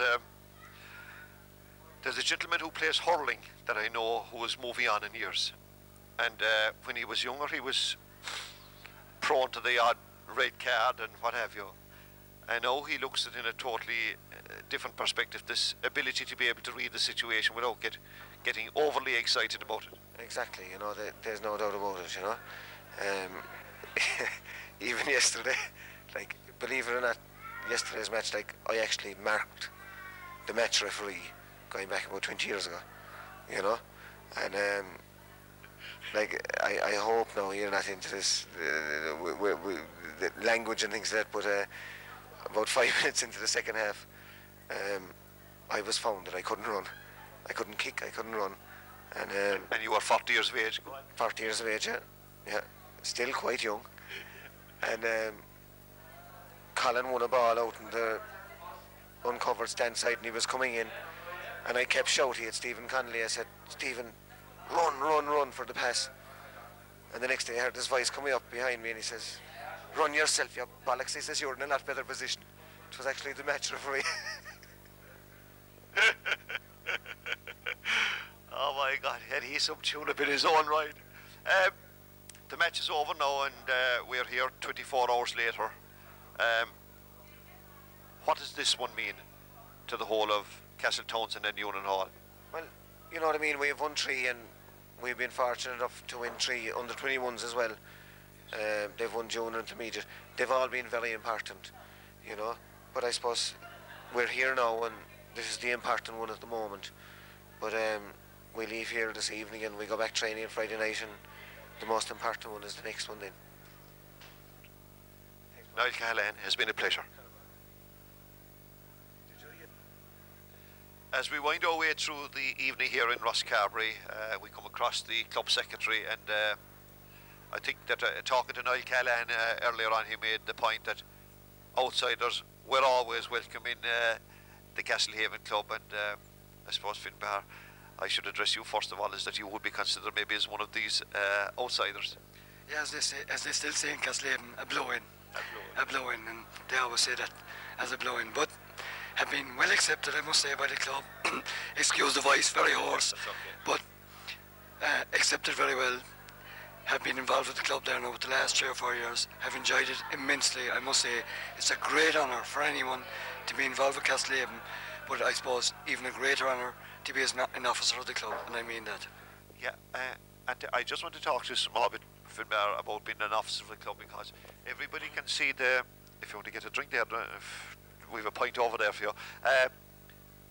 Everybody can see the work of the selectors, because they'll say, oh yes, the team played well in the day, or the team played poorly in the day, or what have you, but the job of a club secretary in the time leading up to a county final, and yesterday people were so impressed with the logistical operation that was put in place in terms of selling all the paraphernalia, jerseys, tops, whatever, the whole merchandising system, organising buses. Like, is this nearly a full-time job at this stage? Well, definitely I'd say a full-time job, but I'm a firm believer whether you're doing at work for your boss or whatever you're doing for a club, you either do it right or don't do it at all, because there is no place for complacency, especially with a club like Castlehaven. Everything has to be down to a T. I think it's a bit like Kerry. If you don't do it right, you're gone. You asked me the question about secretary of Castlehaven Club. This could not be possible for me to go through the amount of work, only for one person, and that's my good wife, Maura. She's an unbelievable person when it comes to football. Football in her life is first, and there's many in the evening. She wouldn't even see me until 9 o'clock, and I owe this tribute to my wife, Maura, and family. One of the aspects that really impressed me, being truthful about it, Finbar, at the night of your big social event, was the underage structure that seems to be so strong now in the club. And when you couple that to what the adults are able to do, you know, you'd have to say the future looks good, wouldn't you? The future looks good, and I think, you know, spoke to James Mack during the week, and we were very, very cautious of the media, and we had it worked out to a T. We arranged a press night in Castlehaven last Friday night, but we made sure there would be a lot of people there so that the media would get bogged down. This is the way we do these things. But James, I thought, was one of the greatest comments, one of the worst slips he made for the year, when he was interviewed by Michael Scanlon, and he asked him, what is the secret? And he was live on air, and he said, Michael, the one thing we always arrange, he said, is we make sure that the underage train before the seniors, but he said, for Christ's sake, don't tell anyone that. And that was live. A degree of honesty can never be refused, if you like. And I suppose finally, Finbar, as we wind down here in Rosscarbery, you're delighted, I presume, that you made that transfer, the short journey over the road? Well, you know, I married in '89, I suppose, and you know, I got the chance to play with Castlehaven that time. I didn't take it. I continued my football with Ross, and you know, won another junior medal after that. Transferred to Castlehaven then. Maybe I didn't give him a lot of service on the football field, but by God, I tell you, I'm going to give him some service as an officer. To a dedicated and an efficient, hard-working secretary, I'd like to say Goramila Mahagut. I'm now joined by three other gentlemen as we make our way through interviewing Castlehaven people that were involved, past, present, or maybe in the future. First of all, I got Mike O'Brien, who was one of their stars of the past. Mike, I suppose, was a different type of feeling yesterday, or was it from being a player? It was different, definitely, Paudie, a different feeling. Like up there in the stands, yesterday was kind of a feeling saying, "Geez, you wish you were out there," you know. But overall, I thought the lads performed great. Especially in the second half, they took the game. Clon were well on top, but overall, I'd say the last 10 minutes, when the pressure was on, I thought our backs were outstanding, and they played unreal there in the last few minutes. Cut the ball out, especially I'd say Liam Collins, and Alan Shee cut the ball out in the last minute there, probably a vital goal, cut it out, and I would say overall, our defence was outstanding, but overall, the team was absolutely brilliant, played really well. Mike, I think that impressed a lot of people that travelled up there yesterday as neutrals was the whole sense of colour and the involvement of both sets of supporters. Definitely, the colour there was unreal yesterday. When I came into the stand yesterday, I thought we were outnumbered by Clon people. They were all over us. But next thing, when the team came out, the flags went up, and Castlehaven, Jesus, you know, it's just unreal, you know. And you know, as a past player, you always say like, "Jeez, we should row out there."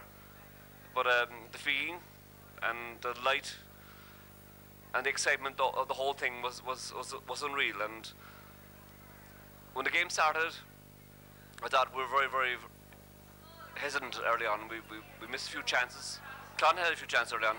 We missed about 2-3 goal chances, and then they took the game to us. At half time we were a point ahead. Second half we were well over them. Then after that, geez, the last 10 minutes we were holding our breath and saying, I wonder, you know. But we were always holding and saying, Jesus, it's not Thurles in 97 again. But we have faith in these fellas. They're young fellas coming up. They're coming through.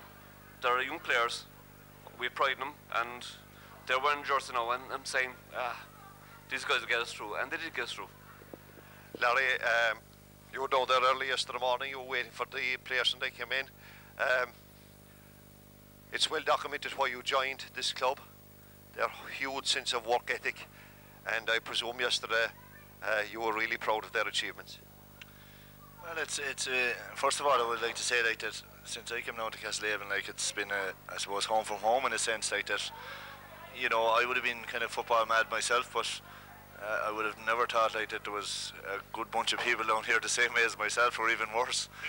But well, yeah, but it's a sense of pride and passion and appreciation for players to play the game and wear that jersey, and that's something that's unique, and that hasn't came overnight. That has came from, you know, the founder members of Castlehaven, like, and Liam here sitting beside me, you know, Liam's granddad, like, was one of those guys, like, and, you know, the depth of passion, like, it develops from there, and, like, people say, like, that, you know, I contributed a little bit, but certainly the seeds were sown long before that, and you had the culmination of a lot of families that were kind of, you know, large families that helped Castlehaven through it, and probably no more so than the Collinses. And I thought yesterday it was a fitting tribute to a family like that. Probably Liam's dad, Christy, who has had, you know, the last 12 months, you know, a hard 12 months, and I think it was, if there was ever justice, I think it was there yesterday, and it was emotional to see Liam, his son, lifting that cup and give a typical passion and energy and determination speech typical of Castlehaven, and I thought it was a fitting tribute to the whole day. And I suppose, Larry, when you look at their the underage structure that's now in operation in Castlehaven, and that so many of the last county under 21 team coming right, if you like, yesterday, that you'd be positive about the future of the club.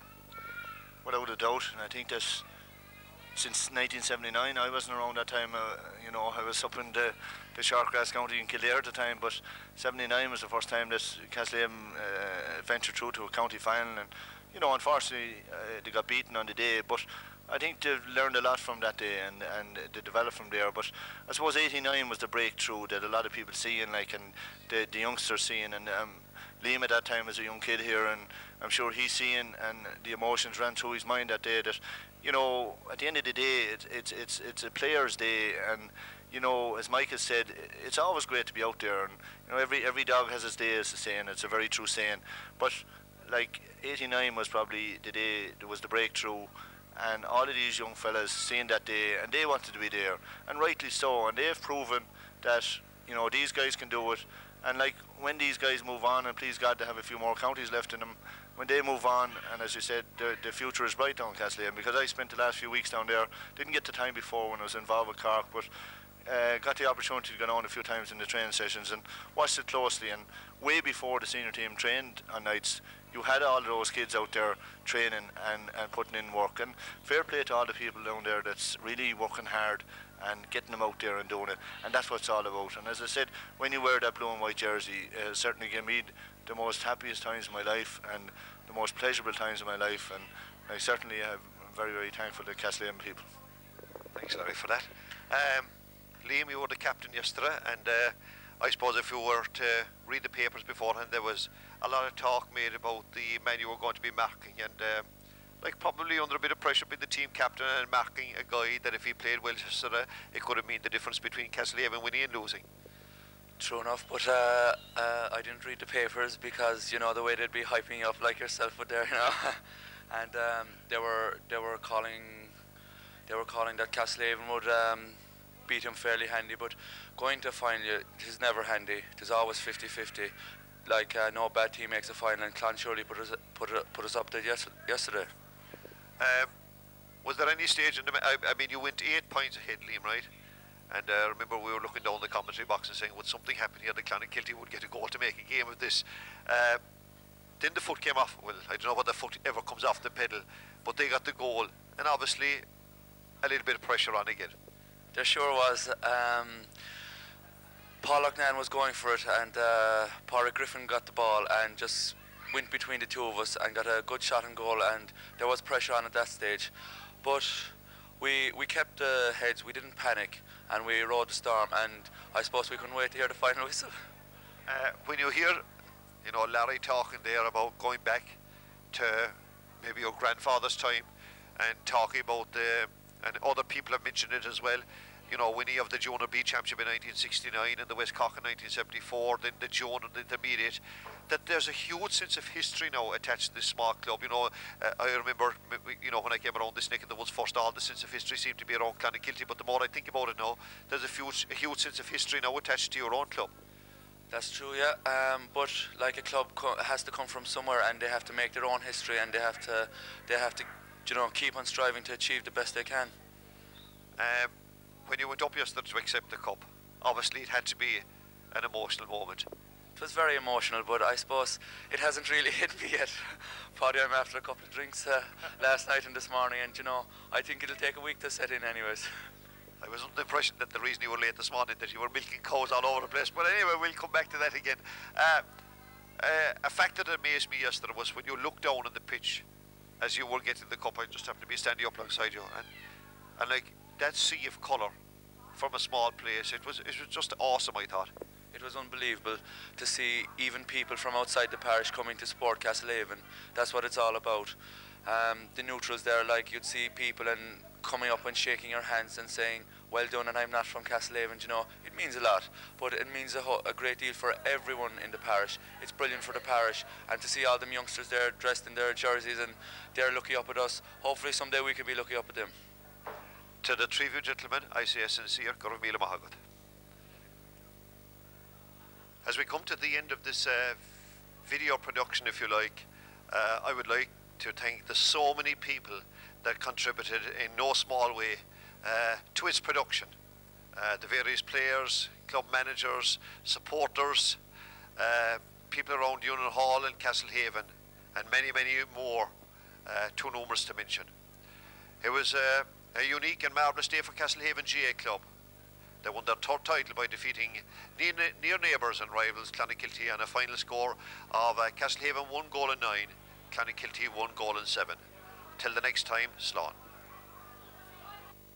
You sportsmen of Ireland who are anxious for football, a word of advice I will give unto you. Proceed to Cork City to this year's county final and look for a team dressed in white and blue. This clash of the Titans between Clonakilty will be played in the park by the banks of the Lee. Our own parish boys do not dream of being beaten, for victory and glory awaits them, you see. For catching and kicking, or the art of and passing, or playing this game with courage so true. If you want some delightment mixed up with excitement, then cheer on the Haven in white and the blue. Oh, Veteran Isle is the pride of our country, with county stars Colin and Bernie to score. Look out for Tree Hurley, outstanding to view, and Larry and she will be to the fore.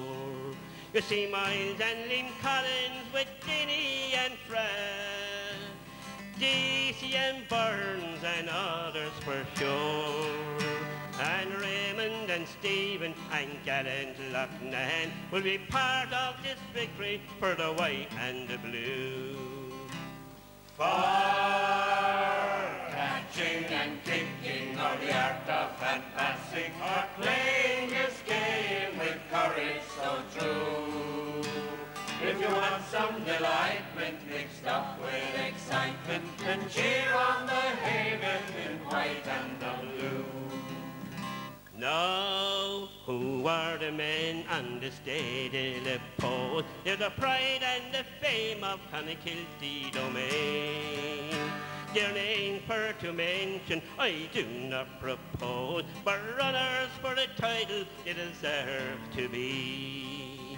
So here's to our team, their trainers and mentors, and all our supporters so loyal and true. And here's to the club in their 5th county final, that cheer on the Haven in the white and the blue. For catching and kicking, or the art of and passing, or playing this game with courage so true. If you want some delightment mixed up with excitement, then cheer on the Haven in white and the blue. Then cheer on the Haven in white and the blue. Bravo! Everywhere we go, the people always ask us, who we are, and where do we come from, and we always tell them, we're from the Haven, the mighty, mighty Haven, and if they do not hear us, we shout it